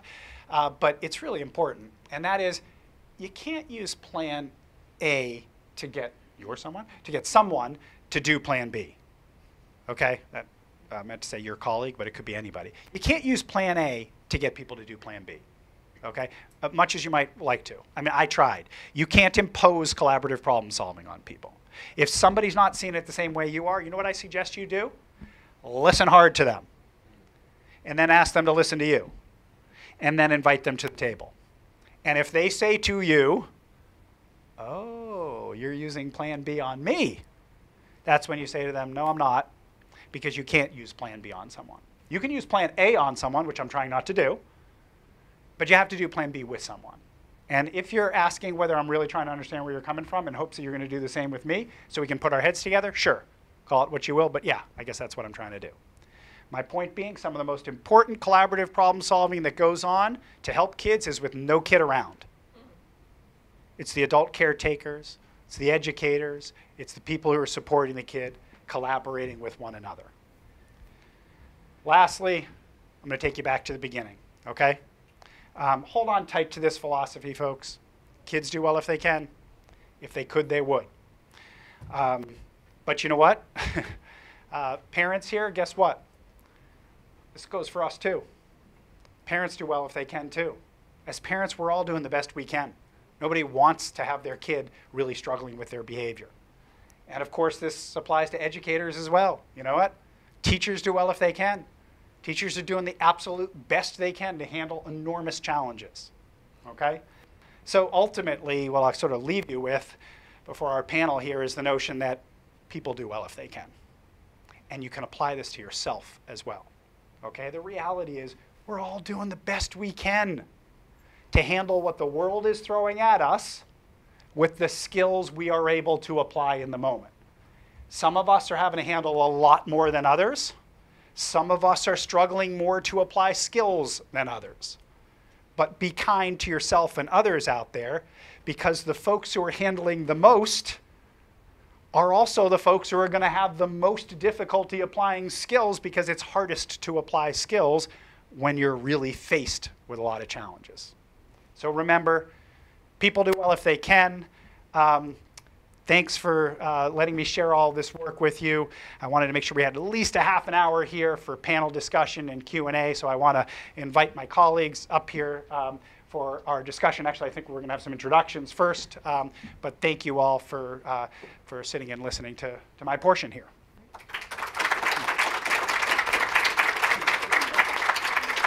Thank you, Stuart. Thank you, Stuart, for that amazing talk. I think I speak for everyone, and we are all moved. Thank you again.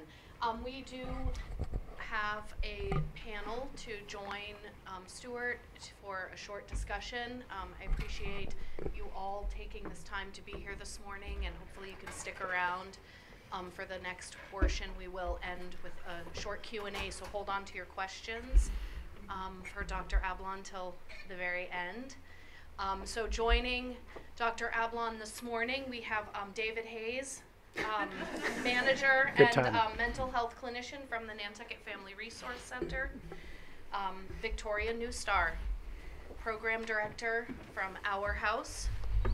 Amy Carew-Lyons, chief nursing officer at Nantucket Cottage Hospital. And Sherry Lewis-Schaller, coordinator of student service and social and emotional learning at Nantucket Public Schools. Thank you all for taking the time to join us today. Thank you.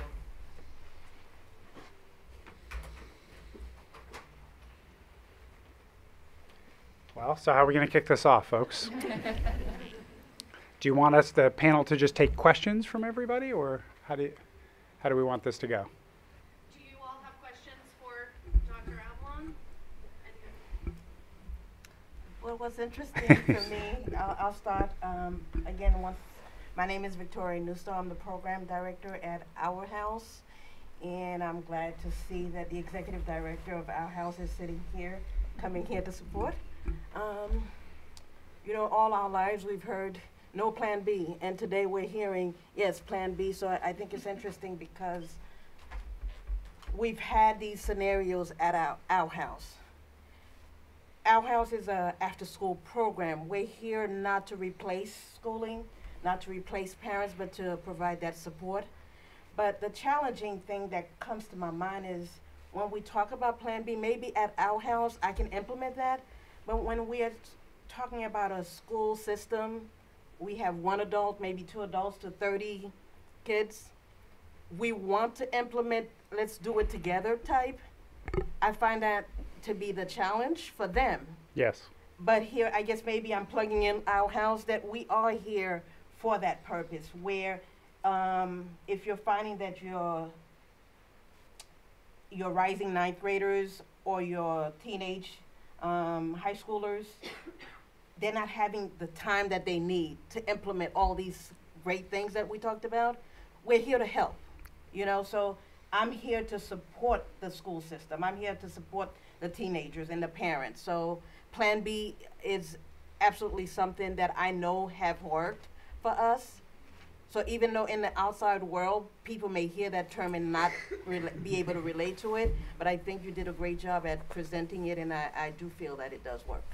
Well, thank you, and it's good to know that you're out there for a resource, because, you know, I think schools are inundated with challenging behavior. And as you say, when you've got one or two teachers with 30 kids in a classroom, it was hard enough when, you know, 3 of those kids were somewhat challenging. But now, as I said before, if, you know, you may have, you know, 8 to 10 kids in that classroom who are exhibiting a lot of challenging behavior. And, you know, one of the things we hear from schools a lot is just, I like this, I love this, but I don't have the time to do it.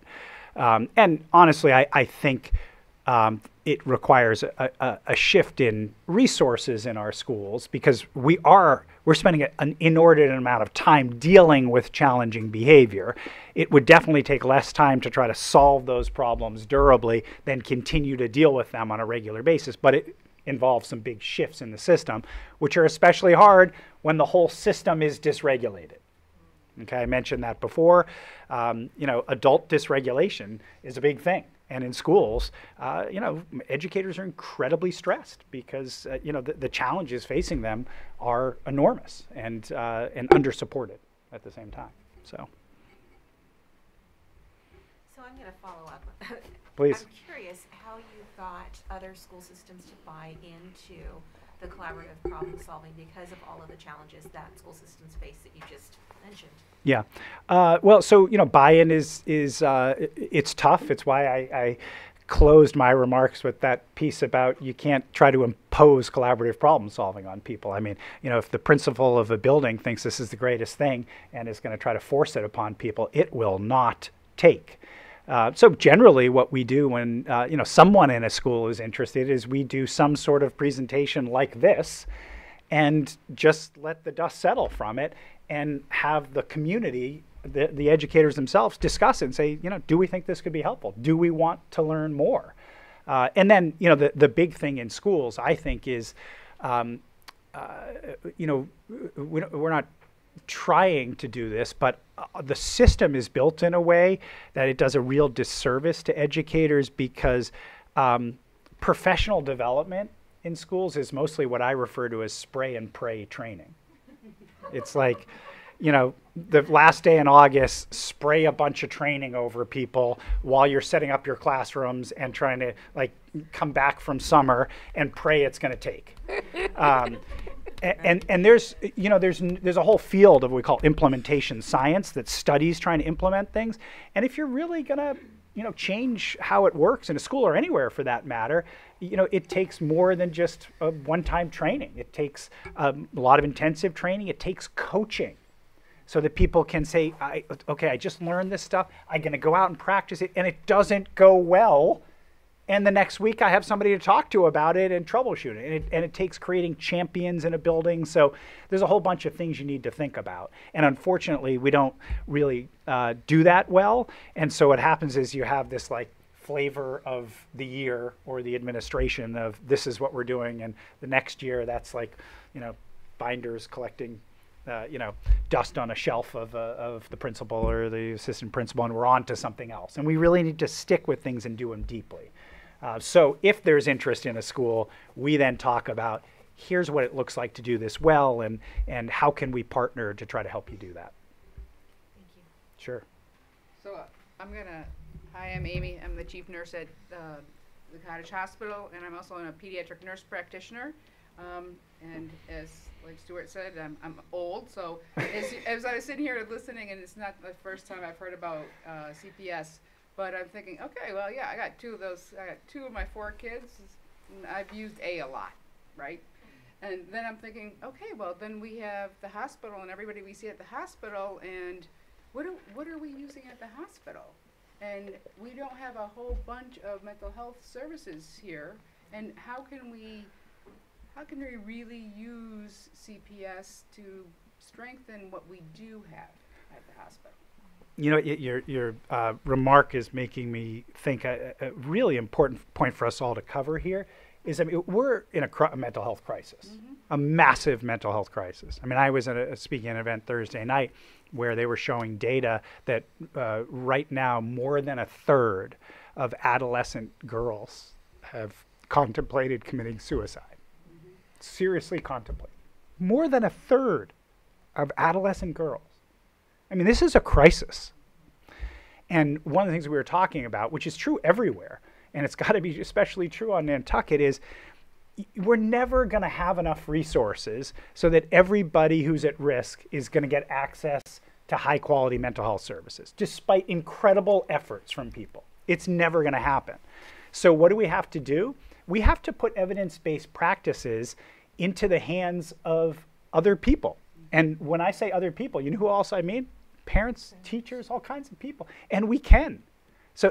And not only can we, but the more we learn about the human brain, the more we learn that the skills I've been talking about today, they aren't built, Tuesdays from 4 to 4:50 in a therapist's office. To change the brain, you need lots of little doses of skill building throughout the course of the day. Well, who can do that? Parents, after-school programs, educators. So it's really, you know, that notion of it takes a village. It really is going to take a village, but we have to put evidence-based practices that support mental health into the hands of the village. Yeah, and as someone who grew up, you know, with the A model and then started having kids and said, okay, yeah, we're going to do this, and we did the sticker charts and everything. And so knowing that I was coming here, I'm going to try something different. My daughter, Jazzy, says, I want to have Kayla sleep over. I'm like, okay, where are you guys going to sleep? Now, if you try to open the door to her bedroom, you can't. Well, we're going to sleep in my room. Oh, okay. Well, how are you going to do that? Well, we're just going to, you know, we're just going to sleep on the bed. I said, that's great, but there's a lot of stuff on your bed. Oh, yeah. Well, maybe we'll sleep on the couch. Okay, but don't forget about the dogs. Oh, yeah, Kayla hates dogs. Okay. So what are you going to do? Well, I'm just going to have to clean my room. I said, I think that's a great idea. Do you need help? Yeah, because you know how disorganized I am. I said, great, I'll help you. Fantastic. And, yeah, so wasn't the perfect, right? I was going for that plan, but we tried it. Well, and what you were doing, though, is you were being curious. You were Right. asking a whole bunch of questions instead of making directives, right? Mm-hmm. And 14 bales of laundry later. My turn. You're up. My name is Dave. I work at the Nantucket Family Resource Center. If you're not familiar with family resource centers, they're all over Massachusetts. Every county has a family resource center. We work with the schools. We work with the Department of Children and Families. We provide wraparound services for the community. And one of the big things we do is we work with children from the schools who've been identified as having these challenging behaviors. I was saying to my colleague Lisa over there, she's one of our new school liaisons, we have the time and space to implement this. And what I loved about your presentation was it just seemed so applicable. I have a 3-year-old daughter. She's in a Montessori school. I recently got to visit the school, and I realized I had been doing a lot of these things that they were talking about. They're like, oh, what we do is we instruct them, and then we observe. We don't say you're doing anything wrong, and then we say, hey, would you like another lesson? We're collaborating with them, even though she's at a young age. I've been a C in an A world. What kind of that really resonated with me, just based off the structures of the organization. So I liked how at the end you introduced the idea of that a collaborative approach needs to be within the organization as well, So I just really appreciate that idea of empathizing, being curious, One of the things I do is I provide a massive assessment for these families, and it's just a curiosity thing. It's 65 questions. They're like, how do you think you empathize as parents with the child? Do you think you both understand the needs of, it just goes on, and it builds that rapport and that empathy and that ability to kind of come up with a plan, because I don't ever want to come up with a plan with someone who isn't behind the plan. Well, people are much more invested in plans that they're co-authors of, right? Yeah. And I think a couple of important points just to go off of here is one, in any agency or organization, school or anything that's trying to use an approach like this, you got to practice what you preach. Yeah. Right. So leaders need to demonstrate that they lead solving problems collaboratively.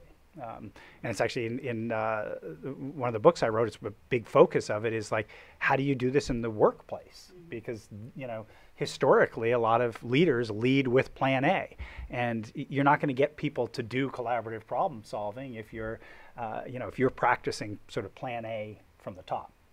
And the other thing I'll say is, what I'm really excited about is I think about the agencies represented here.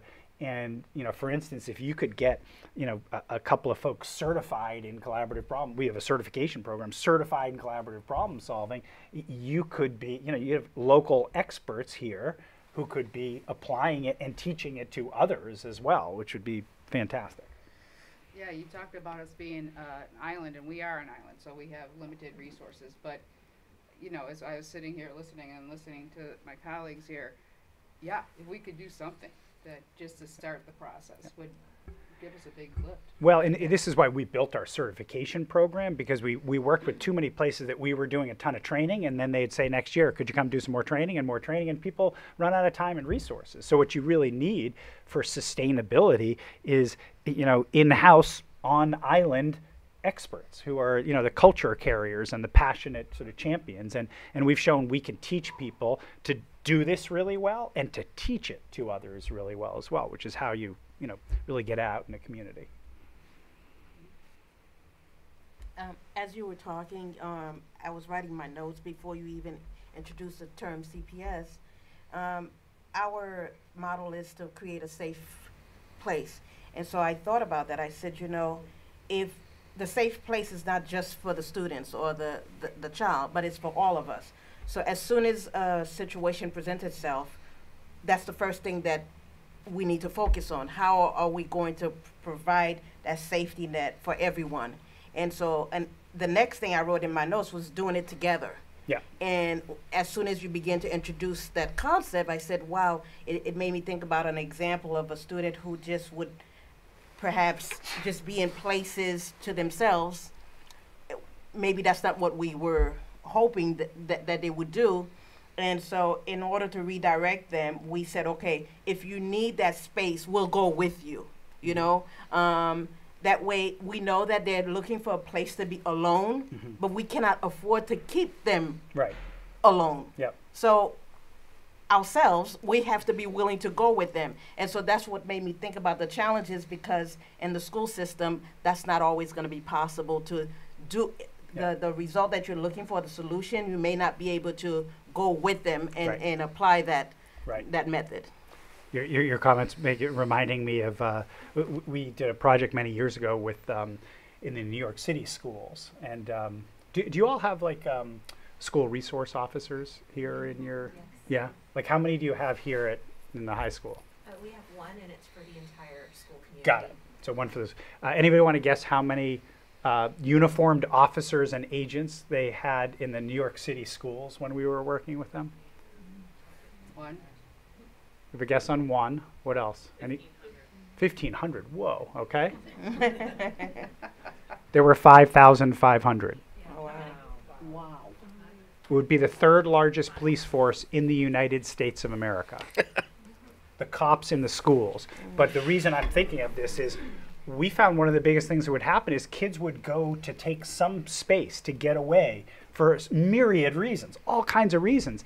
And before we worked with them, the officers would be walking around to make sure kids were not in the classroom, not where they're not supposed to be. And if they saw a kid in the stairwell, they would say, "What are you doing? Get out of here," right? And it would immediately be confrontational. And those kids were already dysregulated because that's why they were there. And it often escalated, and kids would get arrested and officers would get assaulted. One of the biggest shifts we had was teaching officers to approach with curiosity and empathy. So to see somebody in a stairwell and instead to be like, "Hey, you okay? Anything I can do to help?" And start a conversation. And there's time then to raise their concern, which is that actually you're not allowed to be here in the hallways by yourself, in the stairwell by yourself. So little shifts like that can be huge. And it sounds like we've got a bunch of resources that could be helpful in the schools to do those things.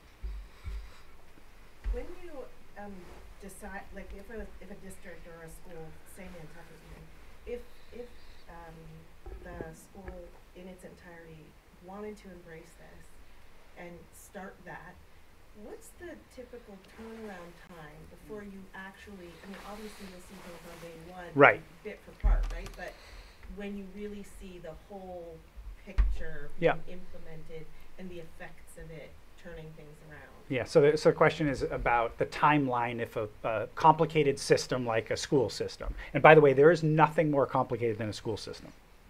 Okay, people used to joke with me when they'd be like, "You all work with correctional systems? Wow, that's really hard work." I'd be like, "Give me a correctional system anytime.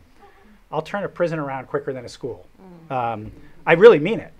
Because a school has to deal with all kinds of challenging behavior with an unbelievable ratio of 30 to 1 and teach an academic curriculum at the same time. But your question is, how long does it take? So most findings from implementation science will tell you that to implement something with high fidelity in other words, to do it well, and sustainability, so that it's around 3 to 5 years later, it's going to take about 3 years. Now, does that mean you don't see results until 3 years? Not at all. You see the results in the first 6 months, the first school year.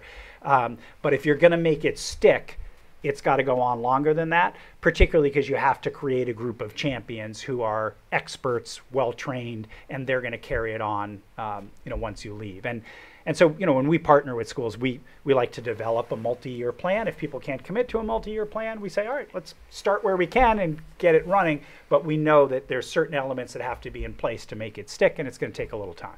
And how long is the certification? So people, who have no training in collaborative problem solving can get certified to be a trainer within a year and certified to practice quicker than that. Now, that sometimes turns people off because people are saying like, wow, that's intensive, because there's a lot of train the trainer programs out there that you can go to like a 2-day workshop and get certified and you're now a trainer. This is how things get watered down and don't have any impact. So we're not apologetic about the fact that our process is intensive, because when people are certified, they're really good at it and teach it really well. And they then are also a part of a community of people around the world who get together on a monthly basis, who are all passionate and experts. And so it helps them stay fresh and learn new things. And so it's intensive because it's robust and effective, honestly. One of us, I guess, needs to call on people. All right, we'll go with you. You were the exuberant right out of the gate, so you should get to ask a question.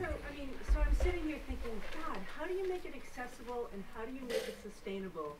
And I understand that training is important for quality control, because you want good teachers teaching the process.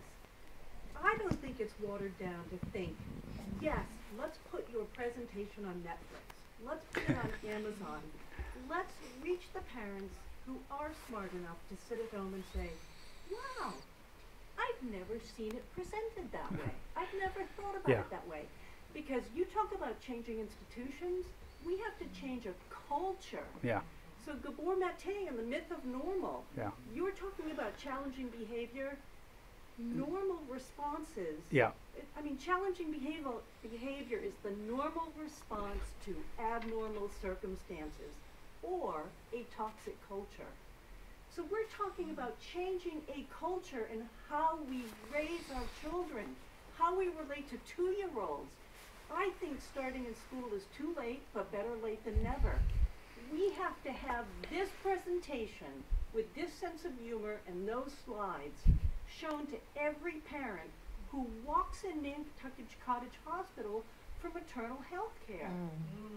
We have to have this at the Family Resource Center for every family that comes in to say, gosh, we have this hour-long video. It's only an hour. I don't think that's watered down. It seeds the ideas. It begins to change culture. What is MGH doing to get a watered-down approach out there to the lay people? Well, so first of all, thank you. I love I'm passionate. I'm feeling very strongly. I have a regulation issue. No. I hope. Tell me more about that. No, I don't want to change that dysregulation, because that's passion, and it's well placed. And you make a great point, which is, in our schools, to fundamentally change the systems in an ongoing way, it takes a heavy lift and things.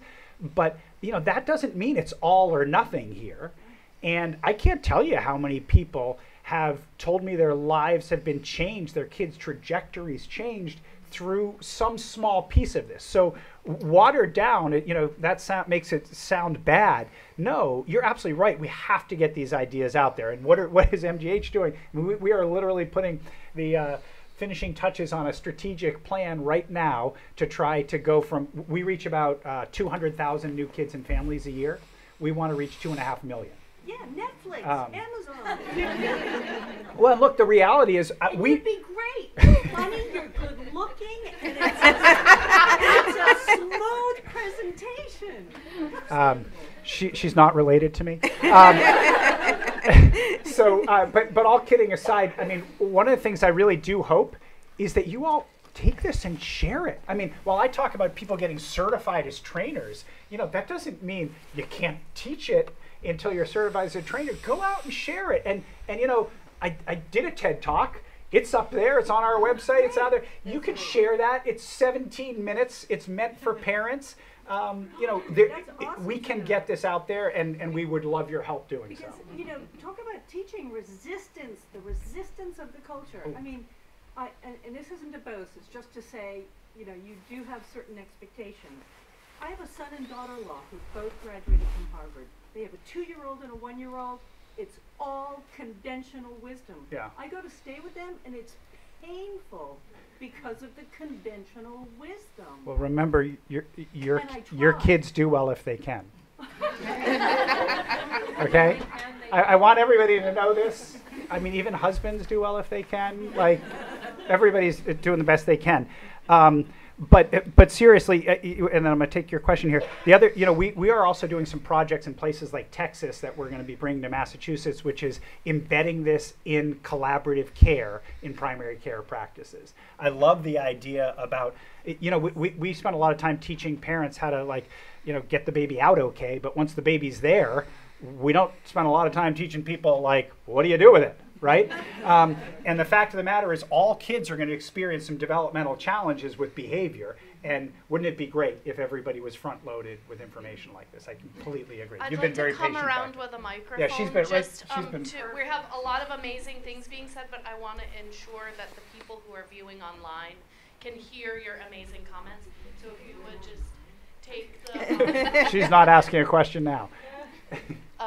We are, okay, also, so that you know, we are recording today's presentation. You can view it from home on NCTV Channel 8, on their YouTube channel. It will also be preserved so that we can use this video in the future as an educational tool. So we are working with NCTV today to record and preserve the And if somebody wants to ask a question but doesn't want it to be recorded, anybody can maybe just share it with one of our hosts and they can ask the question. Okay. So I guess I love her comment, but my comment was as a parent who is baby stepping. I already know about collaborative problem solving. I use it. I do it. My question is, if you have so many things that you need to collaboratively Yes. problem solve, Yeah. so say you have 10, 20 in Yep. the schools, we're inundated with multiple issues a day. Yep. When do you call the exhaustion point of, okay, how long is this going to take? Are you picking one? Are you picking two? Yep. Are you targeting one problem, or are you're just changing everything Yep. and doing multiple So, things a day? great question. So let me make sure to answer that. In my experience, first of all, most kids, even if they're exhibiting a lot of challenging behavior, the list of predictable problems that happens is usually under 10. Now, that doesn't mean you only have 5 problems a day. You know, one predictable problem could recur many times a day, right? But there's usually 5 to 7, in my experience, predictable problems that are occurring at home or at school. And you know, your question is, okay, do you take them all at once? How do you handle this, okay? I recommend when you're brand new to this, you pick one problem to start with, okay? As you get a little more traction, you can maybe have 2 or 3 that you are trying to handle using collaborative problem solving, using Plan B. So what do you do with the others? If there's 7 problems and you pick 2 to start, the other 5, what I say to you is you decide ahead of time, okay, for now, not forever, for now, everything else has to be A or C, okay? And I'll tell you, it's going to be easier to take things that you're using C for and move them up to do Plan B than it is have done a lot of A and then do B. So when possible, do C, drop some expectations, not forever, for now. You're still in charge. You're the one deciding this is Plan C, to try to cool things down while you focus on 1 or 2. And my other piece of advice, and thank you for your question because I didn't have time to address this, is which problem to start with, okay? We make the mistake of going for the problem that is like the biggest, hardest, most frequent. Don't do that. Take a problem, unless you have a kid who's very well regulated, take a problem that is lower hanging fruit, okay? Easier to solve, going to help you get some traction. And often what that means also, by the way, is you inherently already feel somewhat flexible about it. So as a parent, as a mom, you're like, you know what, I'm flexible about this. I can see a bunch of potential solutions, okay? Something like that is a good place to start. And I will tell you, I've never, ever had somebody try this for the first time and be like, I wish I started with something harder, okay? Never. It's hard enough. Start with something easy, okay? Get a little track record, some success. Then what you do is take something you do in plan C, move it up, take that on with plan B, okay? Okay. Hi. My question, or I'm just wondering if this program could be pivoted to Think Humans. Yes. Because I think that we talk about neuroplasticity and all of the above. You know, my husband is an educator in the school system. I have an adult child who is living at home, and we're working through these things. He doesn't have the outward behavior, but it's the inward behavior. Yeah. But the way that I'm receiving this, it's all under the same umbrella. Yes. And effectively, it just shows a bit differently. Yeah, absolutely. I really appreciate you making this point too, because while we've been focused on kids, adolescents, maybe young adults today, let's be clear, every single thing we've talked about applies across the lifespan. I just think okay? you have an audience to maybe shift this to yes. Think Humans to get some more draw that, oh, I don't have kids at home, I don't, right. you know, to have a broader appeal, perhaps that's a consideration. Yeah, so if you're interested in how this applies more broadly, the book Changeable is where I talk about, okay, with your partner, with your spouse, with your in-law, with your boss, with your colleague. This is people do well if they can. Behavior is determined by skill, not will, for all of us.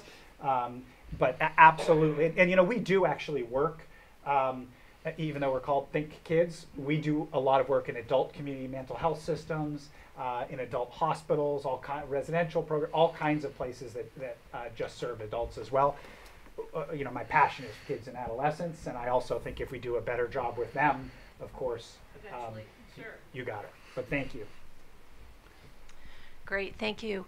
I have one question for you, Stuart, and I think one question for the panel. Great. So, the beaded girl with the diary. Yeah. You didn't tell us like what happened, so I'm really curious. That was such a cinematic moment.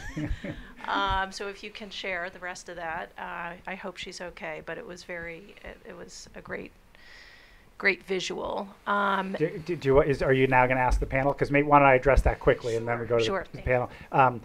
So she's doing okay, which is the good news. Great. You know, she's one of these kids. The moment you meet her, you're reminded of the notion that somebody's greatest strength is their greatest weakness as well.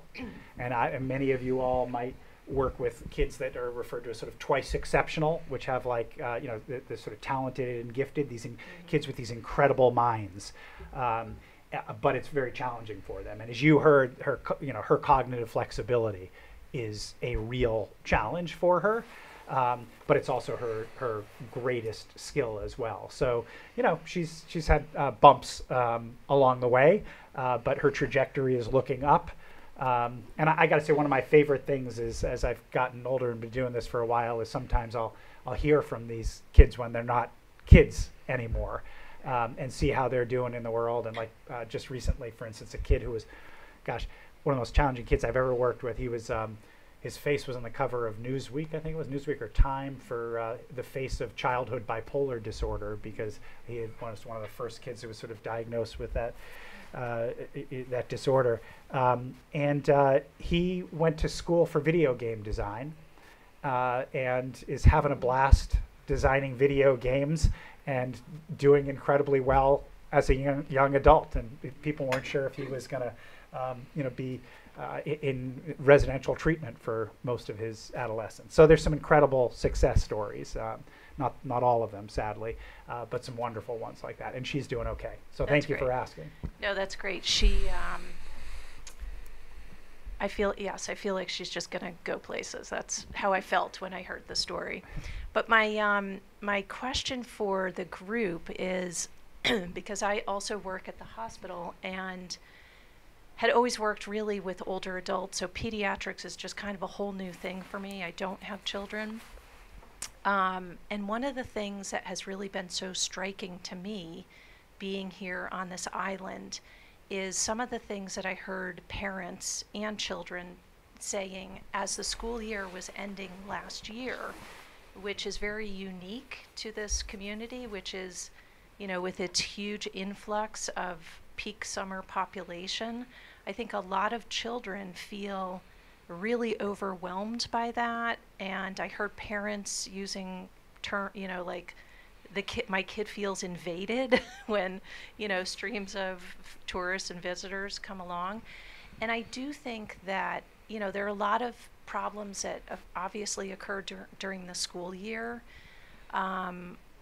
During the summer, I think kids, you know, expect to have like some space and they can maybe regulate in a different way, but I think the opposite is true here, and I see some people maybe nodding their heads. So I don't know what the answer is, but I'm putting that out to the panel for that's really interesting, because you're thoughts. absolutely right. Summer is meant for educators and for students to be less stressful, and oftentimes you see great developmental gains when kids have much less structured environments.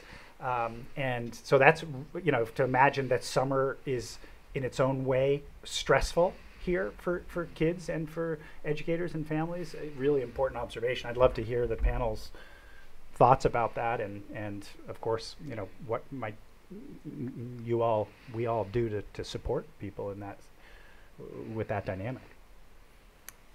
For me, it's I'm where you are, wanting that to be a point of dialogue, because just this week, my colleagues and I, we were talking about how to put Nantucket into perspective, because when we're dealing with students, the year-round population is so different from the summer population, and so we need to know how is that affecting our students. So I don't have the solution. I'm just saying, just this week, it came to our attention that we need to have this as a dialogue, to know how do we handle our own population in the summertime. Yeah, I think a lot of times it's just about the awareness of it, you know. Sometimes I'll call it upstream mental health care, the idea of like being prepared for what's coming. Like, I don't know about y'all, but this March was horrible for me. And next year in February, I'm going to put my gloves on and get ready for March, you know, and be prepared for that, you know, like, and I think that's something that we can make our families, like, be aware of, you know, just talking about something that may seem obvious, but hey, like, how are we going to prepare for this new season that's coming? What are the things you do that help you? What are the things that you do that hurt, that harm you, you know?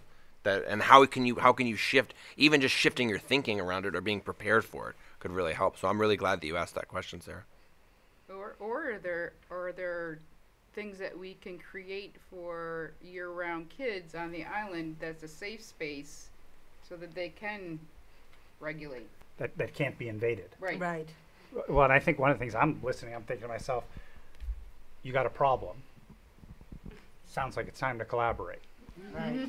Right. And all kidding aside, what you really want to do is you want to resist the temptation for smart adults to brainstorm solutions.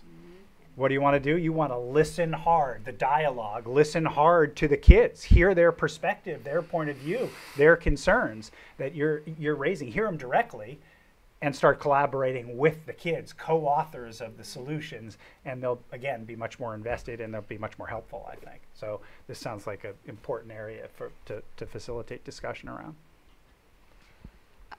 And I've been wondering if this, if you have a training available for adolescents to be leaders, to do this kind of peer facilitation, because I can see that helping in the summer, helping leverage the people resource that you have that's an issue in every school, right? Yep. So that's my question. I'm just shaking my head because the answer is not yet, but about to. As part of our plan moving forward, one of the things we're going to be doing is developing curricula to teach this directly to kids, both in schools as an SEL approach, but more generally as well. So that's a priority of ours. It has been used in high schools, for instance, in peer mediation and things like that, because you can imagine it gives kids the tools to say, okay, here's how I'm going to listen to you. I've got these tools to listen, then we're going to raise your concern. And this can be done in a group setting as well. So thank you for raising it. Someone emailed you at Think Kids to say we're interested in the adolescent approach? Yeah, I mean, it's going to take us a little while to develop it, but if you follow us on social media or just check in with us, we will be blasting it out when it's time there. And by the way, there's a lot on the website in terms of we run parent classes via Zoom that teach this over the course of multiple weeks in groups of parents where you're learning together and practicing. So there's a lot to check out there. Yeah. I just want to thank, first of all, NAMI and ASAP for finally bringing you here. I know it's been in the works for at least 5 years that I'm aware of, when Jack and I met with the superintendent of schools way back when. And I wanted to say, from the overall arching information, it's all about connection, is what I'm hearing. Is, when you're identifying with this collaborative approach, you're inviting the child, young adult, whomever, to the table so they can be seen and heard. And that's really, for me, the most important thing, because when we're just looking at the behavior, you're isolating the behavior, not seeing the child. And I'm fortunate enough to work with David and Lisa. I will say he's a good collaborative manager, so I thank him for that.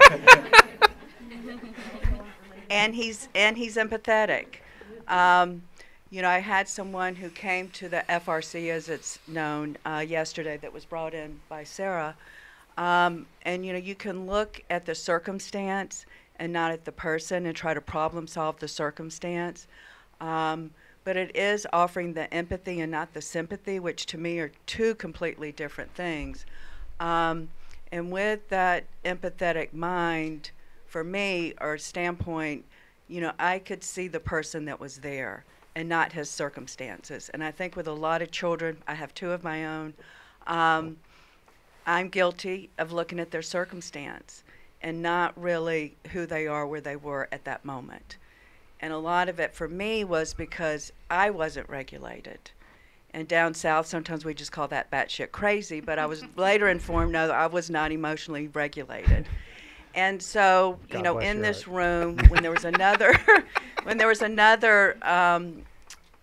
information session, it was all about the brain. And with a lot of these circumstances, for me, with behavioral health, it's very elusive, the behavior. But when I could narrow it down to the brain, it made it more tangible. Something I could understand, as you did, the 3 layers of the brain when you're trying to get and implement Plan B. I don't know how I do that on a daily basis, but I strive to do that. So what I guess I don't really necessarily have a question, but more to the point that, as I said to someone yesterday, this isn't going to be easy, but it's possible. And I think for me, when I was talking to one of my sons last night who wasn't regulated, and it was at 9:30 at night, I just said, let's both sleep on it, and let's talk about it tomorrow after we both have exercised or whatever. Yeah. So I know I can show up better. And I'll end with this reminded me of a play called Our Town. And there's a character in there, and she's there day in, day out, and she just says, you see me every day, but you never really look at me. And that was so impactful for me. I can see things every day, but unless I really look at it more closely, I'm not really getting to the heart of what it is. Lastly, my grandmother lived to be 102. You've got me beat because you said your grandparents lived to be 106. So anyway, I finally have a good pair of genes because she lived to be 102. Thank you. Well, thank you for your remarks. And look, I do think a lot of this is about connection and listening and understanding. I think it's really hard for us to listen while holding back the impulse to just think about how we want to respond and what our reaction is. And to suspend that while we really try to listen hard to understand is tough. But the more we practice it, the better we are at it, and the more connection there is, and the more regulated people are. So it's worth practicing. I love how excited Dr. Ablon has gotten everyone in this room today. Thank you so much for that. We have time, I think, to take one more question. Okay. Better be a good one, though. I hope so, if I won't derail us.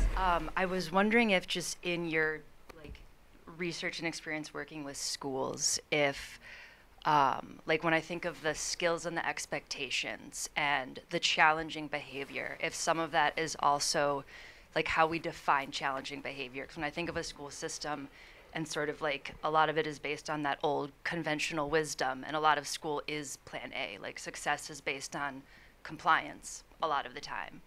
And if the expectations are becoming unrealistic, because it seems like a lot of, they keep, first grade is now third grade and so on. Do you think if that were to shift, that plan B could be more successful? Does that make any sense? It does make sense, okay. Yes. Look, plan B isn't magic. Mm-hmm. If expectations are wildly out of reach for a kid or anyone, given where their skills are, you're not going to be able to collaborate to make somebody meet expectations that are beyond their reach. So it is really important that expectations be a good match for where people are at developmentally. And I do think that over time, we have, we've sort of raised the bar of expectations and left less room for variability in behavior as well. Your comments remind me a little bit of, the best thing kids can do early on is a lot of play, which is what helps kids' brains develop. We drive pretty hard academically. And I think this is where educators are in a difficult place, because they got to teach the curriculum, and that's how you get assessed.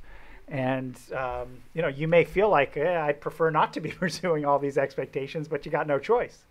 And so that's where people get in a hard spot. Thank you, Dr. Ablon. Thank you to the panel. Thank you all for coming today, and just doing better. I commend you all. It's awesome. Thanks for being here. Thanks, everybody. Wow, that was amazing. Yeah. Right, yeah, manager. Good manager. That's nice to hear.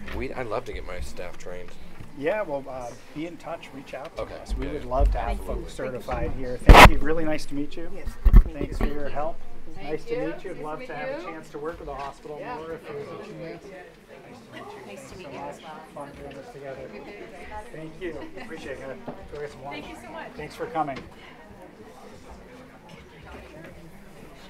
Sure.